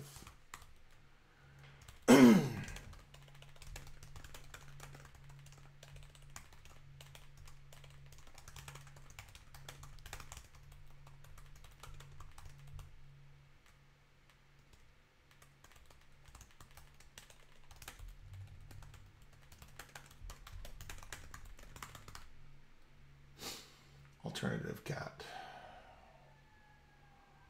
Or am I using alternative cat?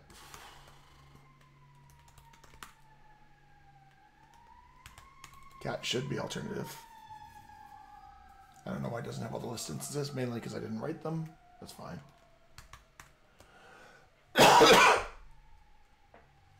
Did not do view, return nil. 62. M split view M.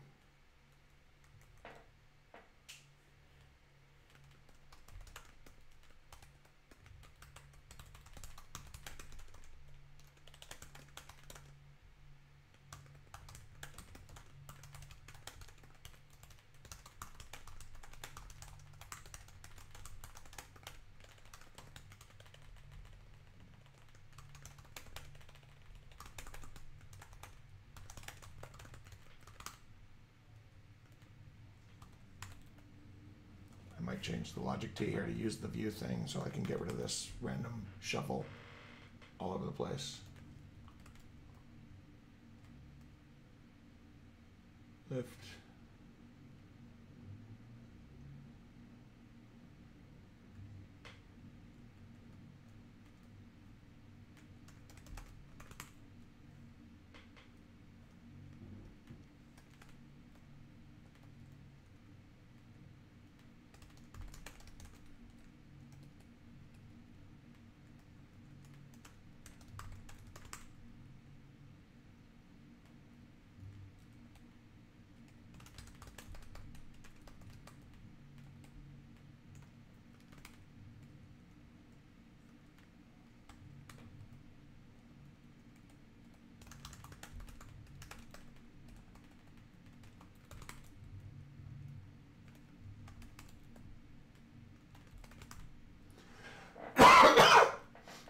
This looks plausible. All right. Fast works.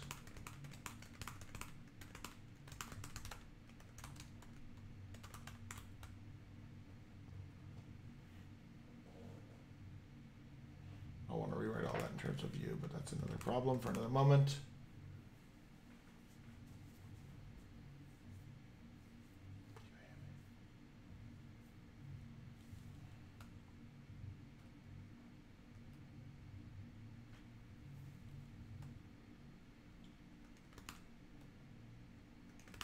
Yes, okay, let's fix that. I don't like all the noise of flopping in and out of maybe, and I screwed up already because logic fast doesn't need its own data type. We already have view, which is already exactly what I want.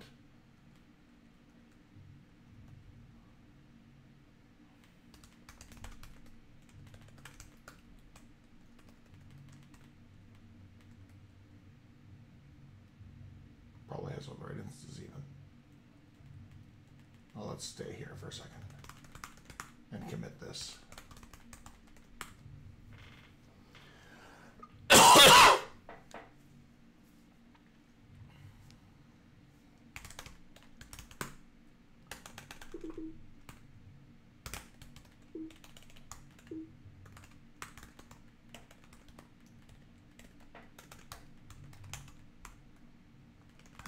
Trailing white space. The other trailing white space. Okay, no, good.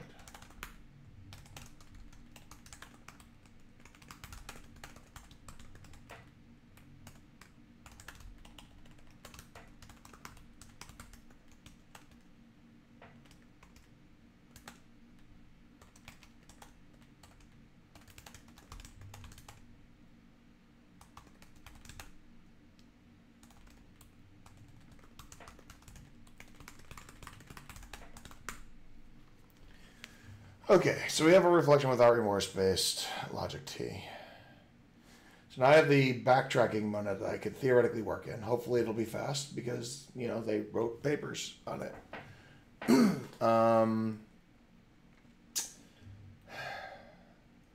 going to need to get to environments pretty soon. And yeah, okay. So I need to take a couple minutes and get another Diet Coke or something and maybe try and get some of this junk out of my throat. I'll be right back, and we'll pick up from there.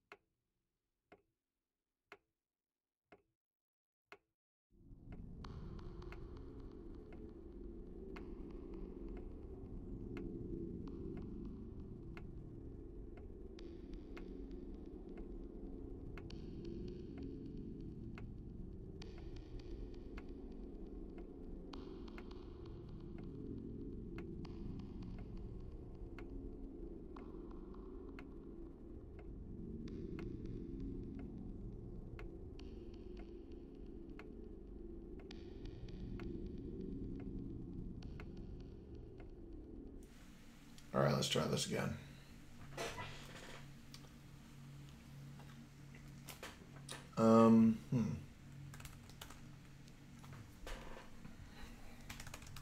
Make sure everything's committed.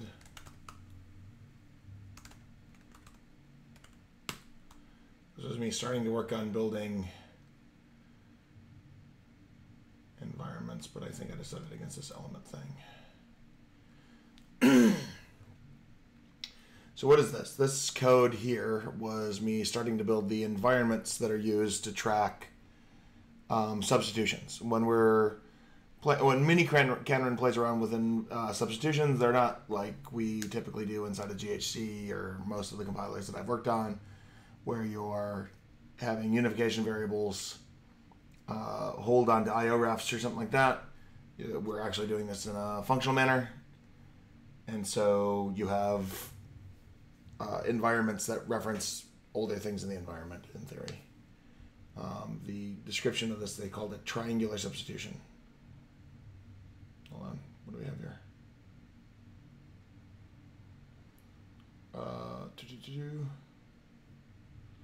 Let's see what we can do here. I want to find what is going on here. Triangular substitution. Triangular substitution. Nope, not trigonometric substitution. That's a whole different bag. Efficient representations for triangular substitutions. This is an article or a paper by Bender, Cooper, etc. I mentioned it very briefly at the beginning of the stream, which has been admittedly fairly incoherent so far. And they started out with a sort of naive encoding of substitutions, where they're just like representing them as lists. Dot here is the notation in Scheme for putting two things together into a const. So they have, you know, substitution that x points to y points to z points to 3. So if you look at x, you're going to get 3. And so things should be referencing older things in the environment. And that way you would know that you don't have infinite cycles because you have well-formed environments. I've kind of been thinking about this because there was some stuff I was playing around with for sort of mangling environments with explicit substitutions. And I'm not sure how much of that I can get away with here or what, but it would be interesting to play with. So this article kind of describes sort of the difference between idempotent substitutions, where you have no variables, that when you walk, like you don't have any variables that you have to find, that you'll have to keep walking, and triangular substitutions where you will. And they made it that sort of reference to the sort of trade-off that you have to pick one or the other. And it feels very Reflection Without Remorse to me, that maybe you could do the same things that Reflection Without Remorse did to make all of this other stuff go fast. Well, fast. To make it all go,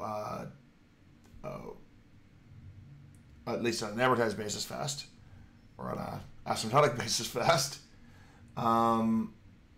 And see if I could do something where I can push down through the environments using Reflection Without Remorse. I admit my thoughts on this are pretty loose at this point. It was mostly a stream of consciousness on the flight back, and like I said, I just wanted to get back into the habit of streaming again, so here I am. So the naive walk that they have here is running through in a loop and checking to see if they found a variable, if it's not, or if it's empty, or if they haven't found a variable, or if they're at the end of the list. Run through and loop over and over again. And they go through a series of refinements to this plan.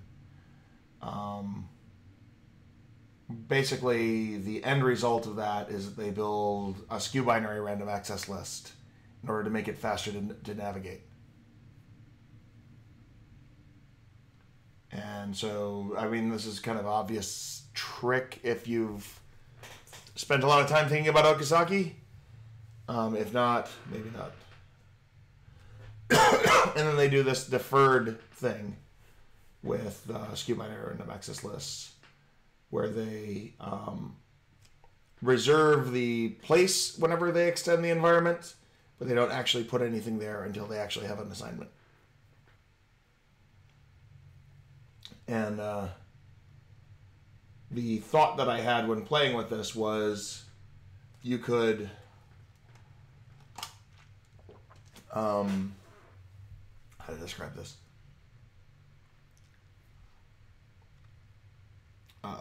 You could be a little bit lazier than their deferred skew binary random access list if your skew binary random access list wasn't necessarily a full tree, but just was left as a stub until you needed to walk down and make a child. At least that was the thought I had that got me even thinking about doing anything at all. I ran to mention it to Wilbert at the very end of ICFP, and he had already left for his plane, so I haven't had a chance to talk to him. So I would suspect that one should be able to get a little bit of extra performance here. Maybe not much, because if this was really careful, you could probably do the repeated doubling with sharing for the intermediate representations for those things. And it shouldn't help. Or it shouldn't help much more than a log. In worst case on some operations or something. So this is the code that's at the end of the paper. Let me dump the link to the paper into chat.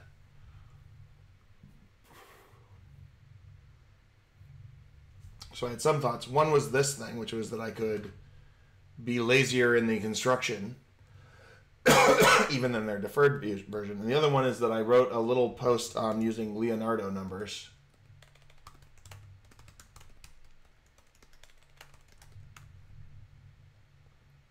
On the School of Haskell like two and a half years ago. And this article, it's the wrong link. Let me give you this link. Much better link. And so this thing is based on a recurrence that is like the Fibonacci sequence, except you add one at every step. And it's possible to do the same trick that makes a skew binary random access list go by using this structure. So why is it interesting at all? It turns out that if you were to use this scheme instead of the skew binary random access list scheme, which is just a little bit different, you get basically the exact same guarantees you get out of a skew binary random access list, except you also get that the trees are slightly lopsided. Now that sounds really dumb.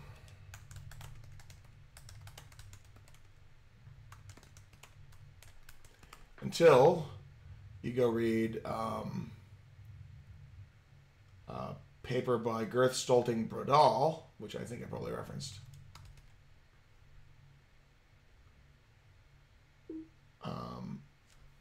That it works out better if you skew your binary trees a little bit, because then you get branch prediction benefits.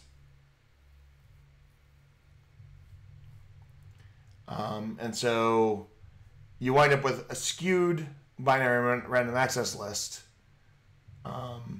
lifting some of the early stuff up to the closer to the root and some of it down a little further, which maintains the kind of same expected depth, but which skews things so that the branch predictor might be a little better. At least that was the idea. Now, there are improvements on runtime about in the order of 15%. I'm not quite perfectly skewed, so maybe 10%. So it's not a particularly earth-shaking win. So I'm not going to go after the Leonardo random access list stuff because it's really kind of a pain in the neck to do. And when I built it up off of the recurrence that makes the Fibonacci numbers go. And Edgar Dijkstra wrote up some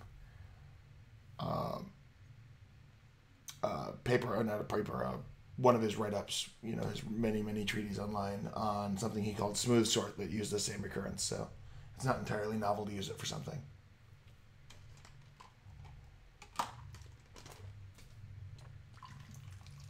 Smooth sort that had the property that it kind of smoothly decayed from n to n log n as your list was more and more out of order.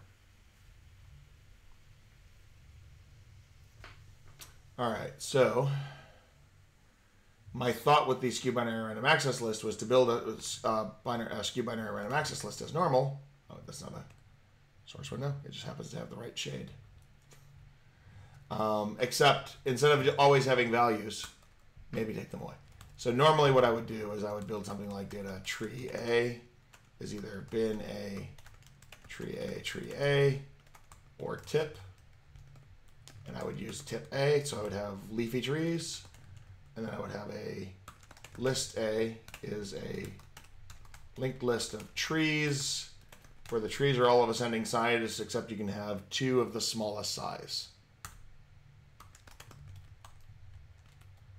This would be the usual skew binary random access list implementation.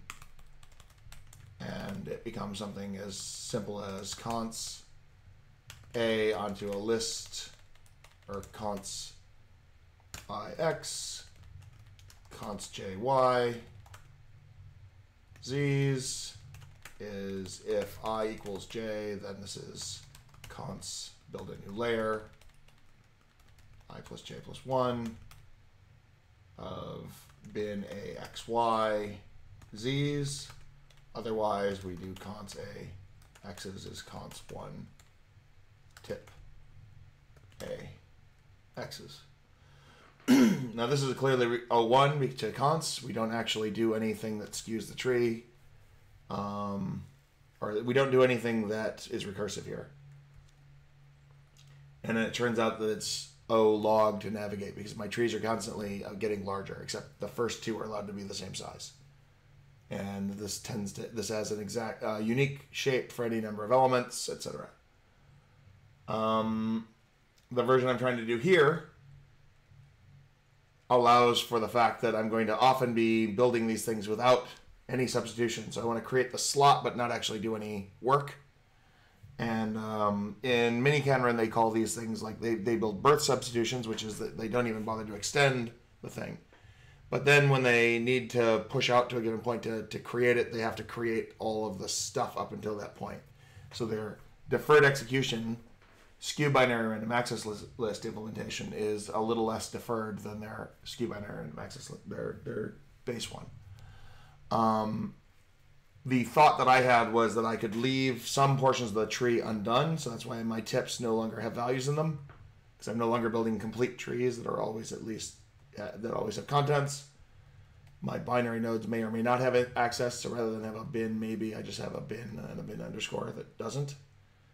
And I maintain the invariant that if I have, if I was going to use a bin underscore of tip, then I just use a tip.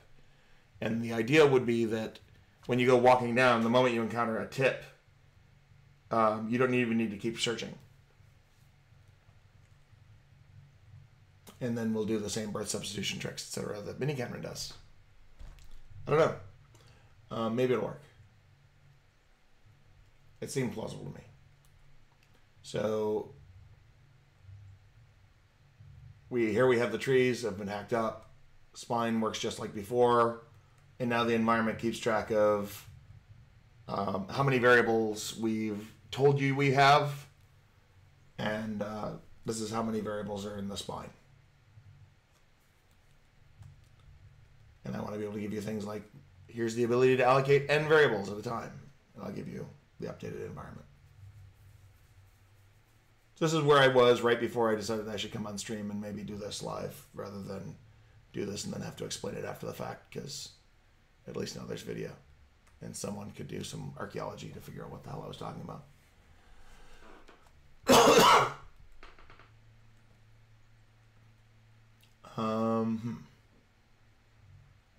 So consing a single element, the idea here is like if I want to allocate I elements and I have an environment, let's say JK X's, if I is how do I want to do this? I ultimately want to say, like, if I actually have things that need to go into the first node of the tree, I want to push them there. Otherwise, I want to allow for whole trees to be missing at the front. It's only when I go to constant element onto a tree that's been missed, the stuff that's missing, that I have to actually kind of manufacture this fix up.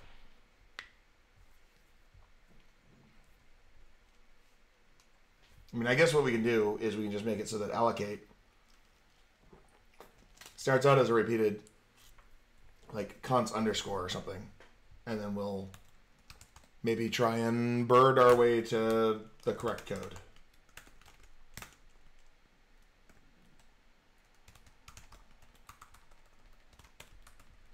These now have types. When I first was doing this, I was thinking about backpacking the element type, but that was going to prevent me from doing anything where I got clever about slowly pushing these things down.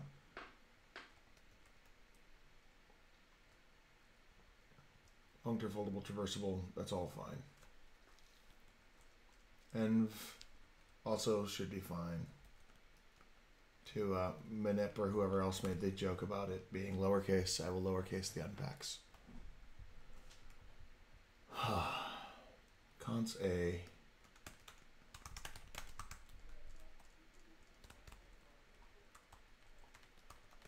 Let's take an A to an environment A to an environment A. We have an environment full of A's.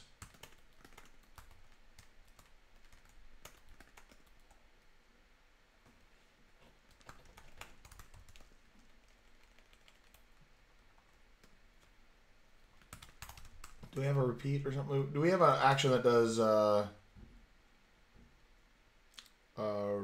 I guess we can,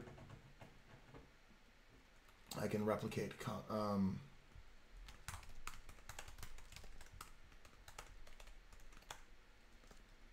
semigroup has an S times, right?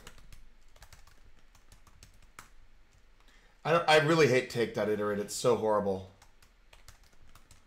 I could do S times in a monoid, N times using endo some function, and then appendo.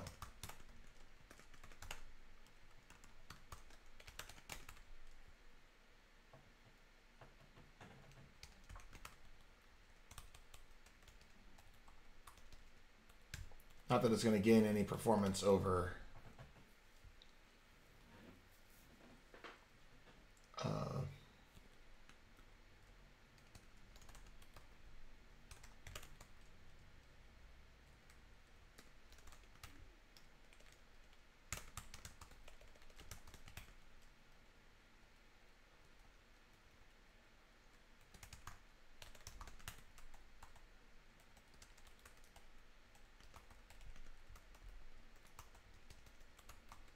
because it's just going to get sharing of functions. It's not going to actually help. So we'll at least get this to be correct. Const is env I plus 1, j plus 1, const onto the spline A.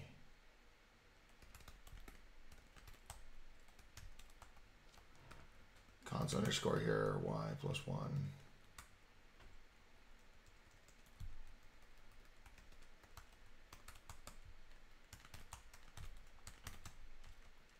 Oh yeah, I have an actual type for the splines now.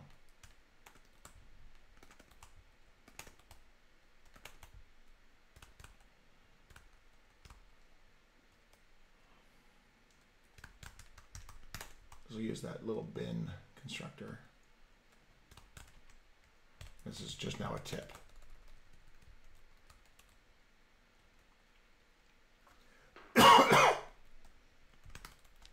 And this should hopefully get the logic working. Hi, Gluttonous. Sorry, this is a bit of a deep dive. If you've never seen a skew binary random access list, the idea here is I'm counting in a funny binary-like number system, except I'm allowed to use 0, 1, and 2. I'm not counting in trinary. 2 is only allowed in the least significant non-zero position. And my digits are worth 2 to the k plus 1 minus 1. So that means that my digits are worth... I have a 1's place, I have a 3's place, I have a 7's place, I have a 15's place. So they're like 1 less than a power of 2, unlike the usual binary, which is powers of 2. And so with that, then I have numbers that look like, 0, 1, 2, and then to put a 3, I have to put a 1, 0, 1, 1, 1, 2, 2, 0, 1, 0, 0. So what's interesting about this is that if I increase this by 1, I only ever carry by one place. Like if I were to ignore the zeros at the bottom. So there's only ever one place worth of carrying going on in my form of addition, of my form of increment. And so that's used in this const operation, which has this kind of shape that I have a spine. Let's look at this. This is looking from the least significant digit upward, or the least significant non-zero. We're skipping the zeros. And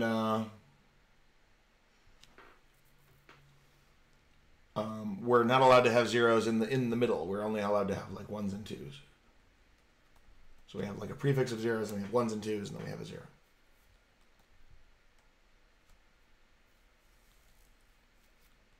So it's a bit of a weird beast. You're allowed to have trees of like basically what you have is each one of these things is the size of a complete tree of a given height. So a complete tree of height 1 has 1 element in it. A complete tree of height 2 has 3 elements in it. Height 3 has 7 elements. 15 elements. It's height of 4. And so you have a bunch of trees. Each of the trees are of increasing size, except you're allowed to have 2 of the smallest size of tree that you have. Then you can show that this operation for consing will maintain that invariant. It will, I have a complete tree of size I, a complete tree of size j. J is greater than or equal to I. If I is equal to j, then what I'm going to do is I'm going to make a new tree of one size larger. But then I knew that the next size up, I only had at most 1, and so now I've at most got 2 of them. So that's the general idea of it. It's a bit obscure. It's in Chris Okasaki's book called Purely Functional Data Structures. I sometimes feel like my blog or my broadcast here is a repeated advertisement for it. This is his PhD thesis, which is a version. I mean, it's got, I think, almost all of the content that his book does. But if you go to Amazon, the book here is very well worth reading. And it includes a Haskell appendix that implements the data structures in Haskell if you don't want to try and read his made-up dialect of lazy ML with polymorphic recursion.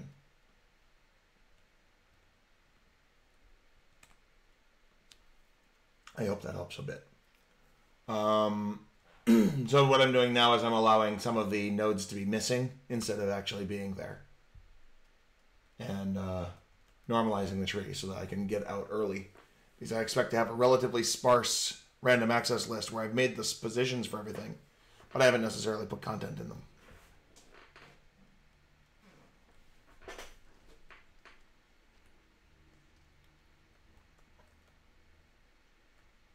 Const I plus j, tip.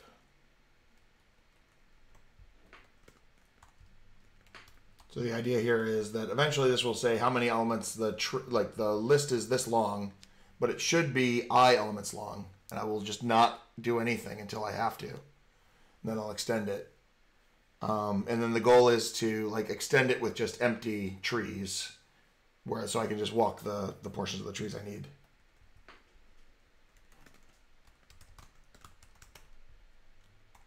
On spine underscore x's. So allocate here and const underscore placeholders that are hopefully giving the right behavior.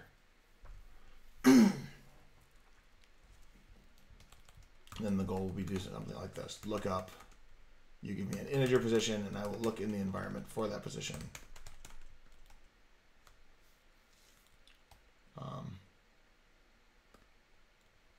And what I'll probably do is make this be a lens that gives me back a maybe a, and you're just not allowed to ask out of range or something.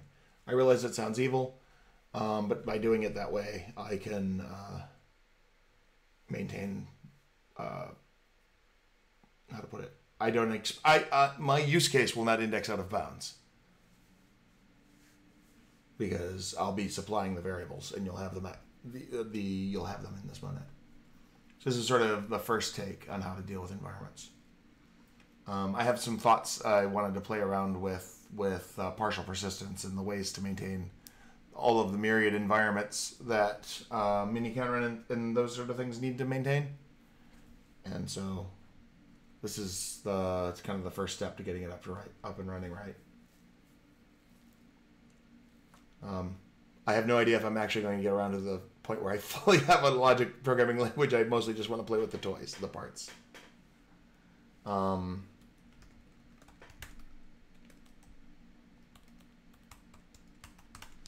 if I'm going to look up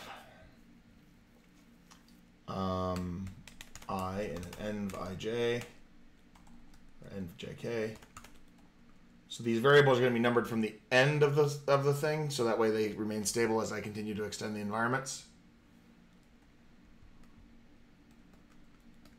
So I need to first subtract j minus I.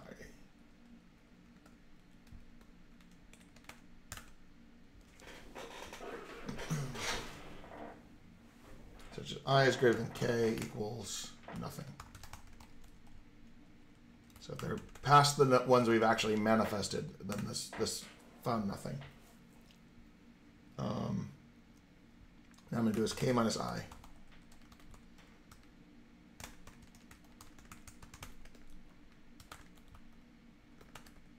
We're going to look up in the spine.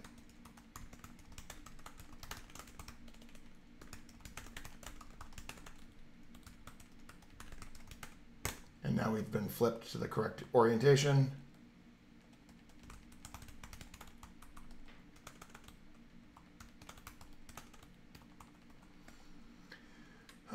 So now,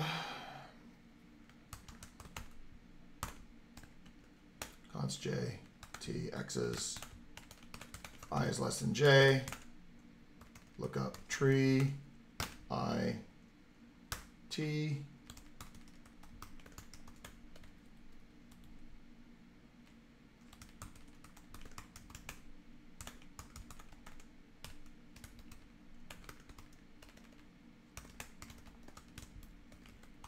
this really should just be nothing.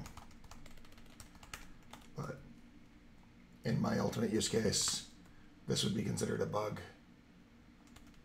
because I should not be looking for variables that are older than my environment, or I've got a real problem.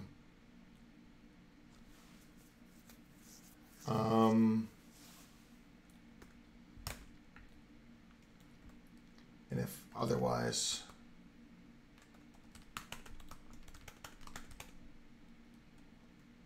we are going to do something like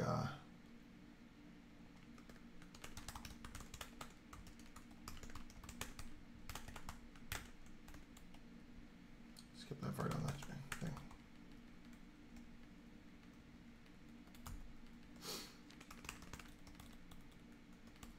Then look up in the tree. This can now actually fail.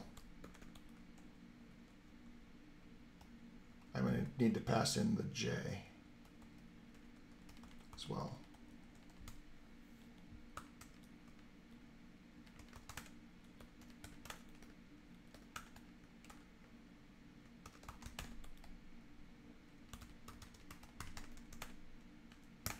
Look up anything at a tip and I just say nothing.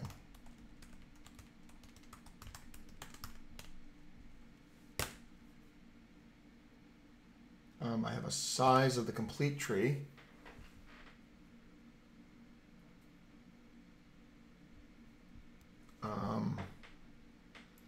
And a bin underscore node. So I look up position 0 in a actual bin node. Bin A, it's A.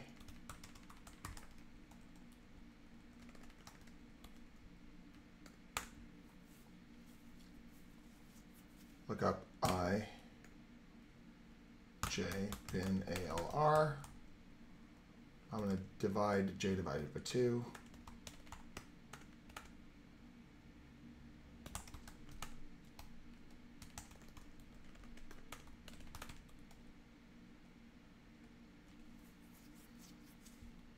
I've got j divided by 2.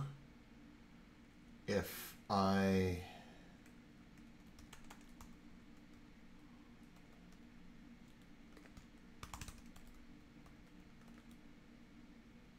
let's see here. I underscore 0 underscore I underscore. Let's do this just all in one thing.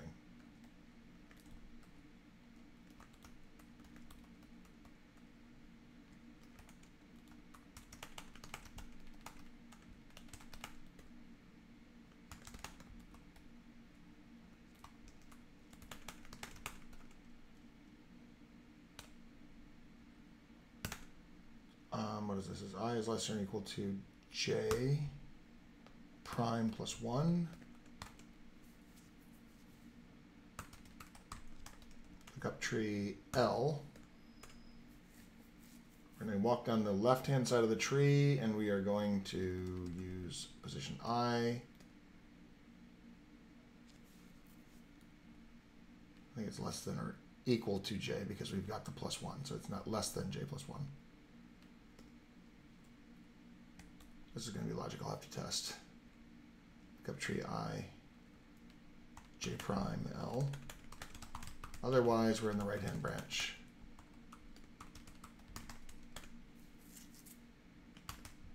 I minus j prime.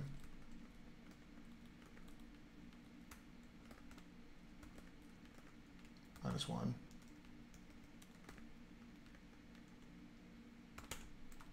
J prime R or something like that. So we're doing our lookups. We're trying to find that position.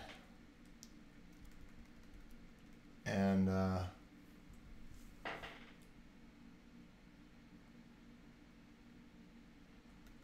cursing, and I have my bin underscore story.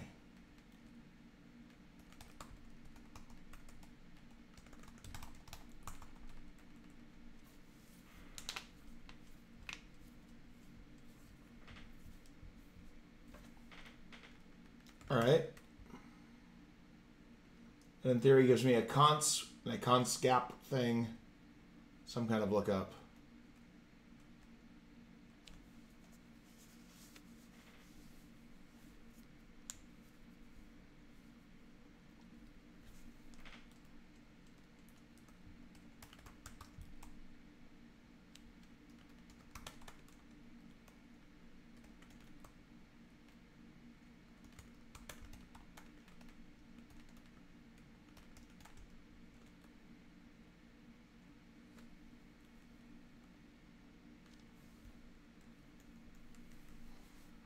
Allocate n variables.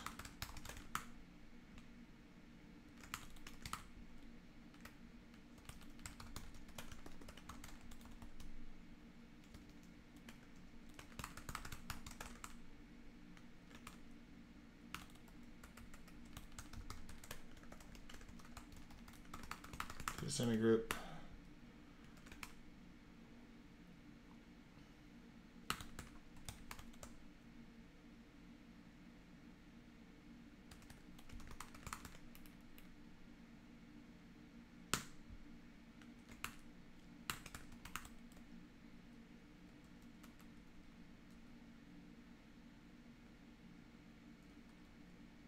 Appendo this thing to x's.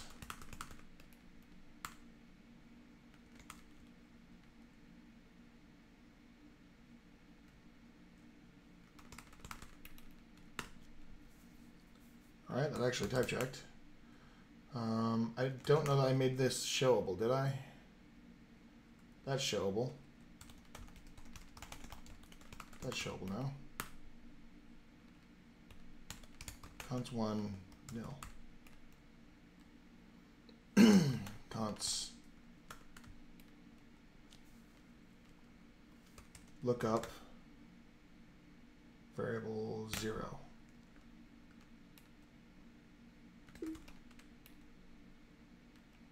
Lookup variable 1. I got my logic backwards somehow.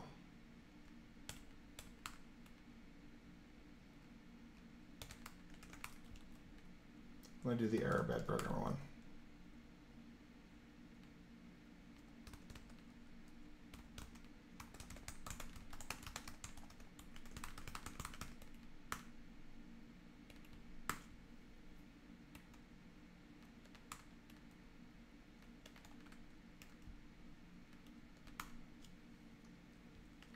the variable 0.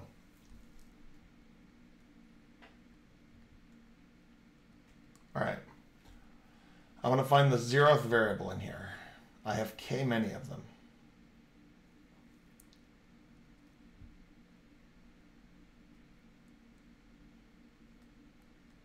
If there are more than I have represented, which is I is greater than k, then this is nothing. Otherwise, we look up spline, k minus I. This is minus 1.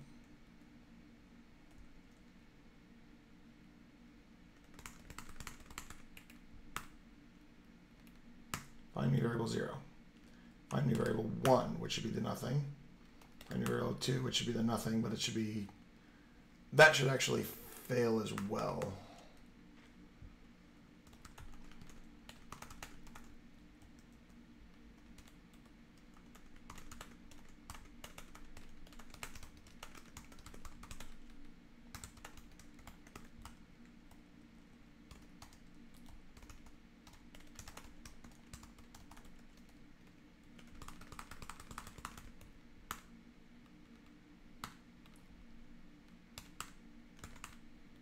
So why is that guy failing? If I is greater than k, then there's nothing here. If I is all the way greater than j,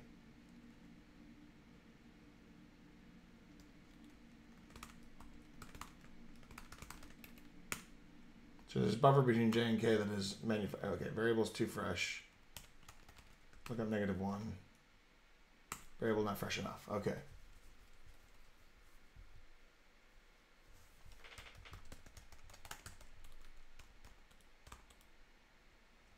Let's do variably impossible. Yeah.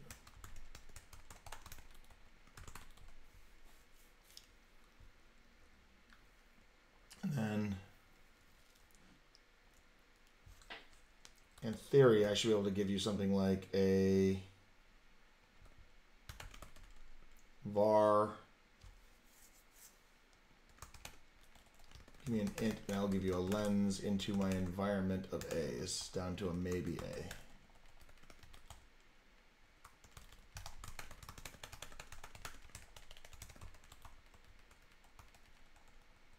Just build a lens prime for all functors f.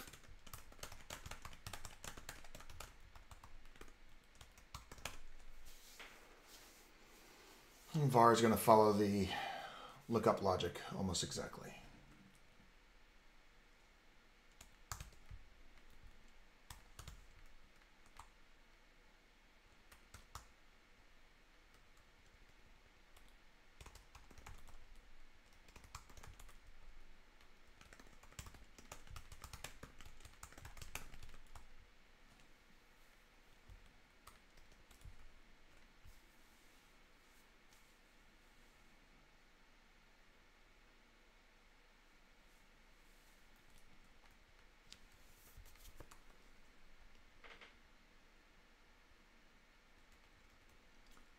N by j.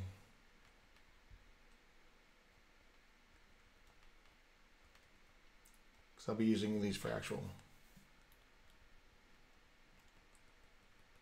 Hey, it seemed better than incurring the dependency just now, you know. Even I feel the size, the weight of lens. Although I'll get there eventually. This is just me experimenting with whether I like this API at all. N by j, lookup spline, n of jk.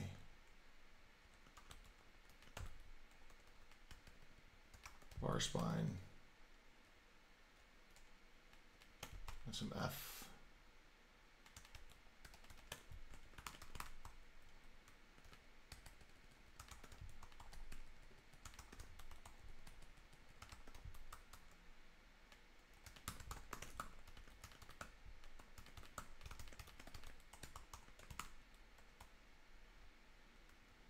Oh, haha, you're right, I did.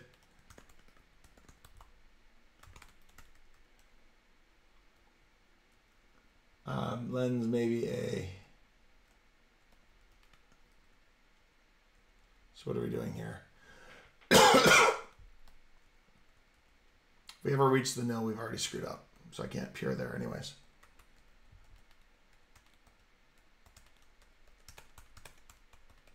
Here we're going to do a lookup in the tree. IJFT. Continue on with the lookup in the spine.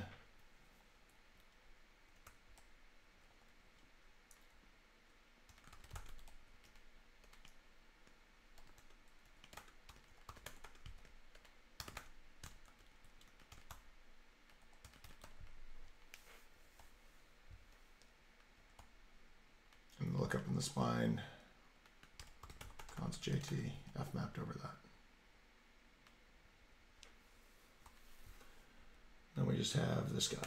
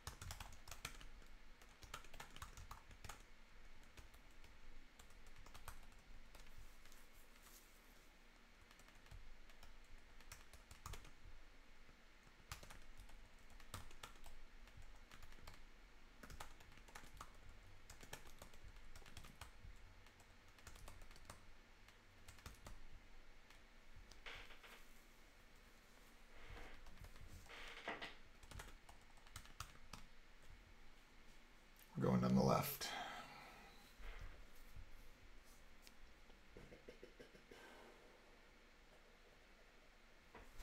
This is wrong.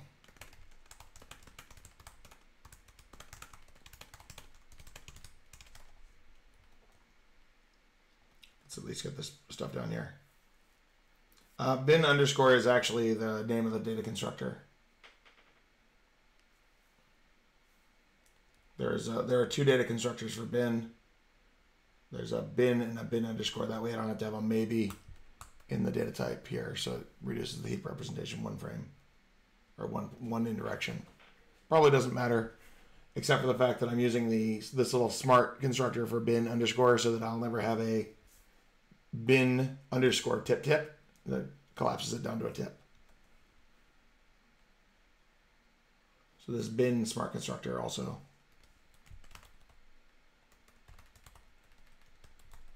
fits into that framework.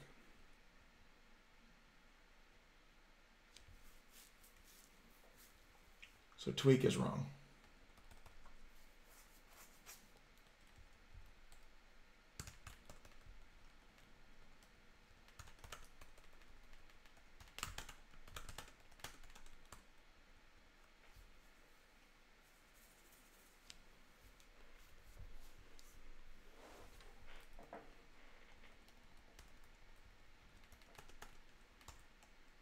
So tweak's going to take I and J, I think.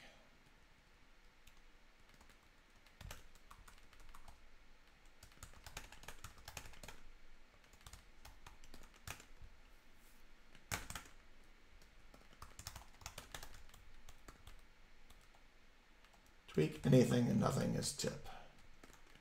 Tweak 0.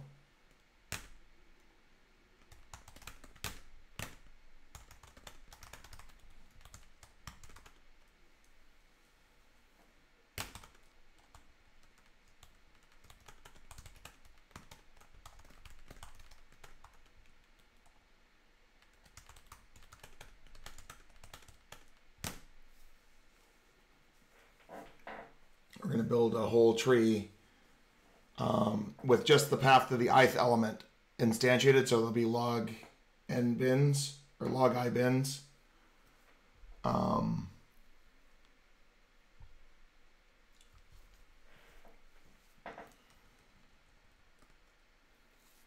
So I equals j. Yeah, this is going to be my bin.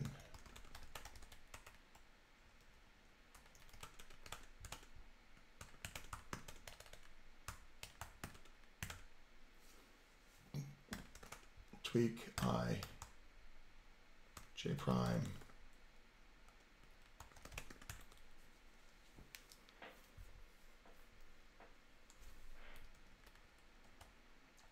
So honestly, once I've handled the nothing case, everything else here is kind of recursive. So I could do I0, J0, just A0, or go I0, IJA. So now we know we're never going to deal with the nothing case again. So tweak has a helper that does its recursive spinning.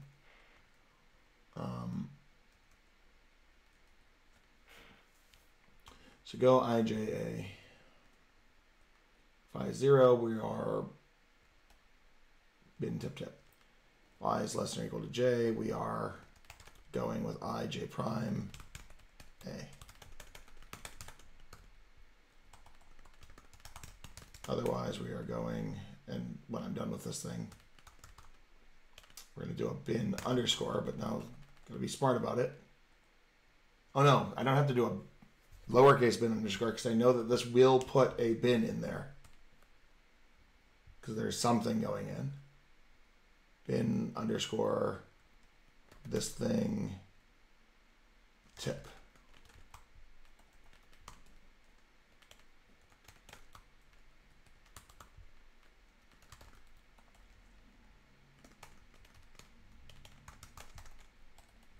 Bin underscore tip. We're going to go I minus j prime minus 1 down the right hand side with j prime set up.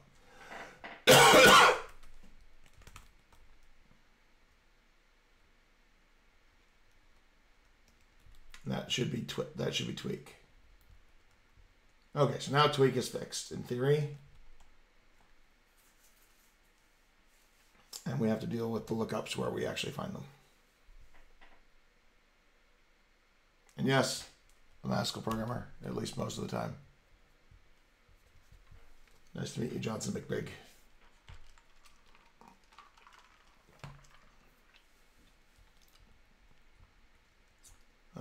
What do we have here? Lookup tree. IJ. We have to pass the F down anyways. I think part of why I've been doing these streams is to help get folks some perspective on the inside of a Haskeller's brain, or at least this particular slightly odd Haskeller's brain. Because a lot of people look at Haskell code as an artifact that has been produced and not at the process that gets you there.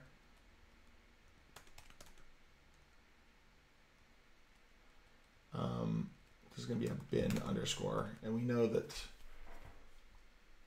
oh, I don't know, actually, this is going to be fancy, so I have to use the bin underscore thing. We're going to go to the left-hand branch. L prime. We leave R intact. And over here, we're going down the right-hand branch.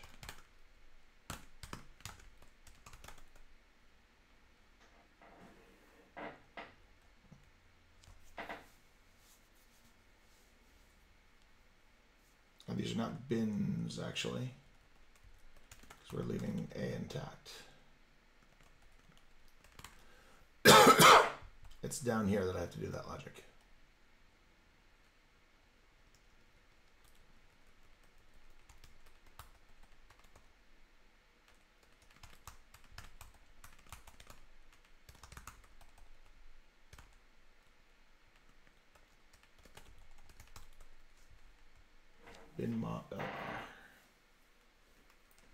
So this will, if you were to delete something, let it collapse the tree on the way up to the root. And good night, Ollie. I'm probably going to wrap up in probably 20 minutes here when my wife gets home. She's off working with her clients. I kind of snuck online. Bin my LR. L prime, I believe all of that. That looks plausible to me. So this is not a lookup tree, this is a...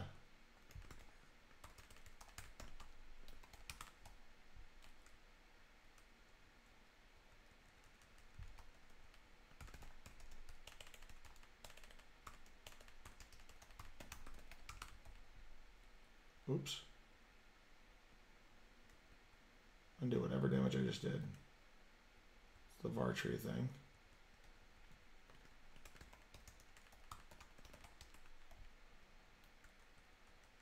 So that's recursing through var. We're building the limbs recursively. This is the kind of thing where the Yoneda trick for fusing from lens might be useful. Because we're doing lots and lots of separate F maps as we go through the structure, but we're only ever finding one thing.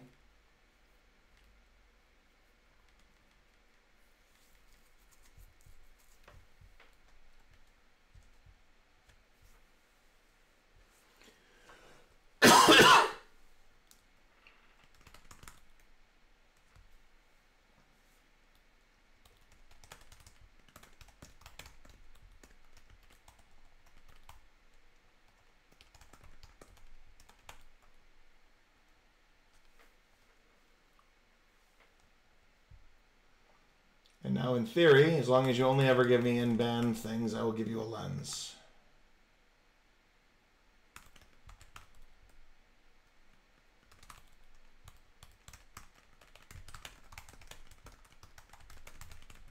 We can start working on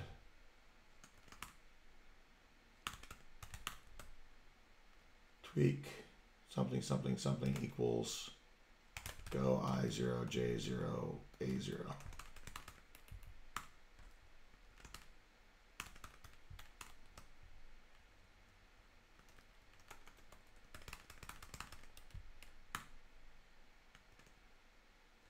Wee 82 F with maybe.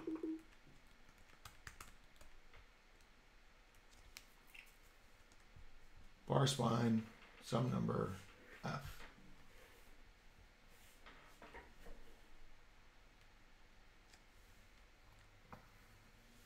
And if JK, K minus I minus 0, that's fine. That's the same logic as the lookup.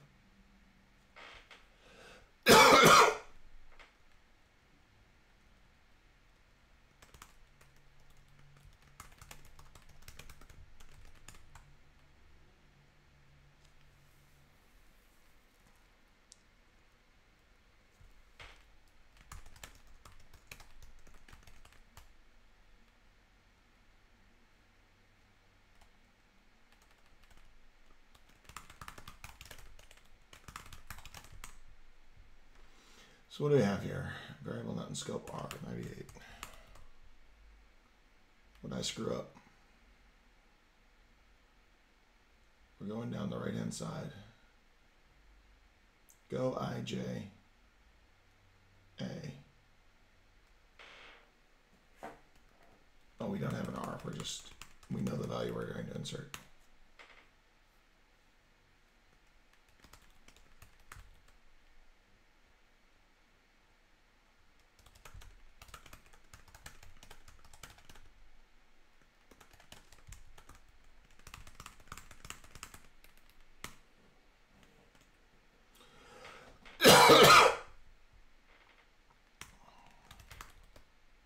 var tree IJF.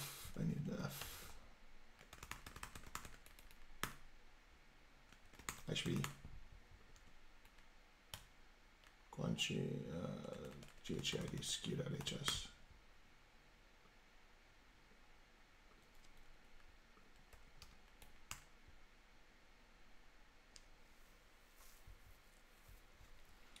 Sharfit a lot, I would disagree, but you're welcome to hold your own opinion.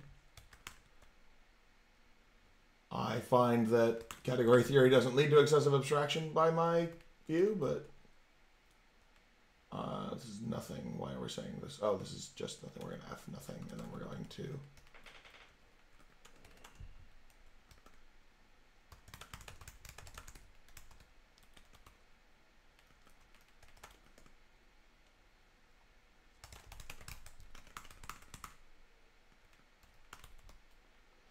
bin tip F map over go IJA.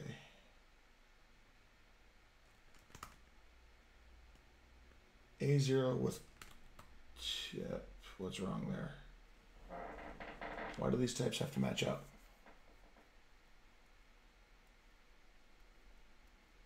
Go IJ. The result of calling go IJA is 3. It's going to be a tree A. Bin L tip. That's fine.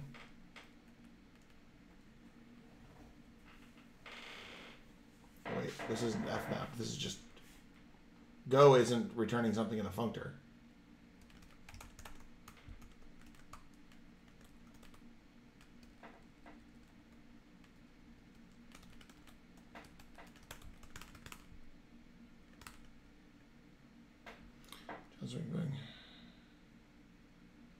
Category theory is simple as abstraction.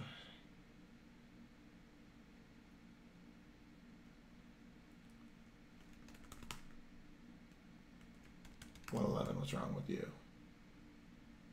You are F of just A. No, F of nothing. Sweet.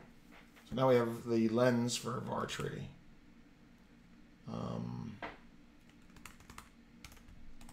Guanchi, let's give it lens as a dependency. Cry at our build times.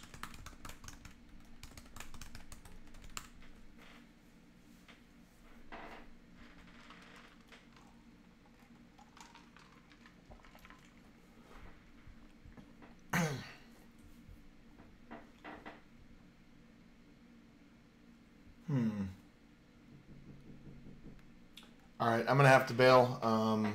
Sorry about that. Someone's at the door, and it's probably time for me to drop off anyways. So thank you, folks. I will try and pick this up another time.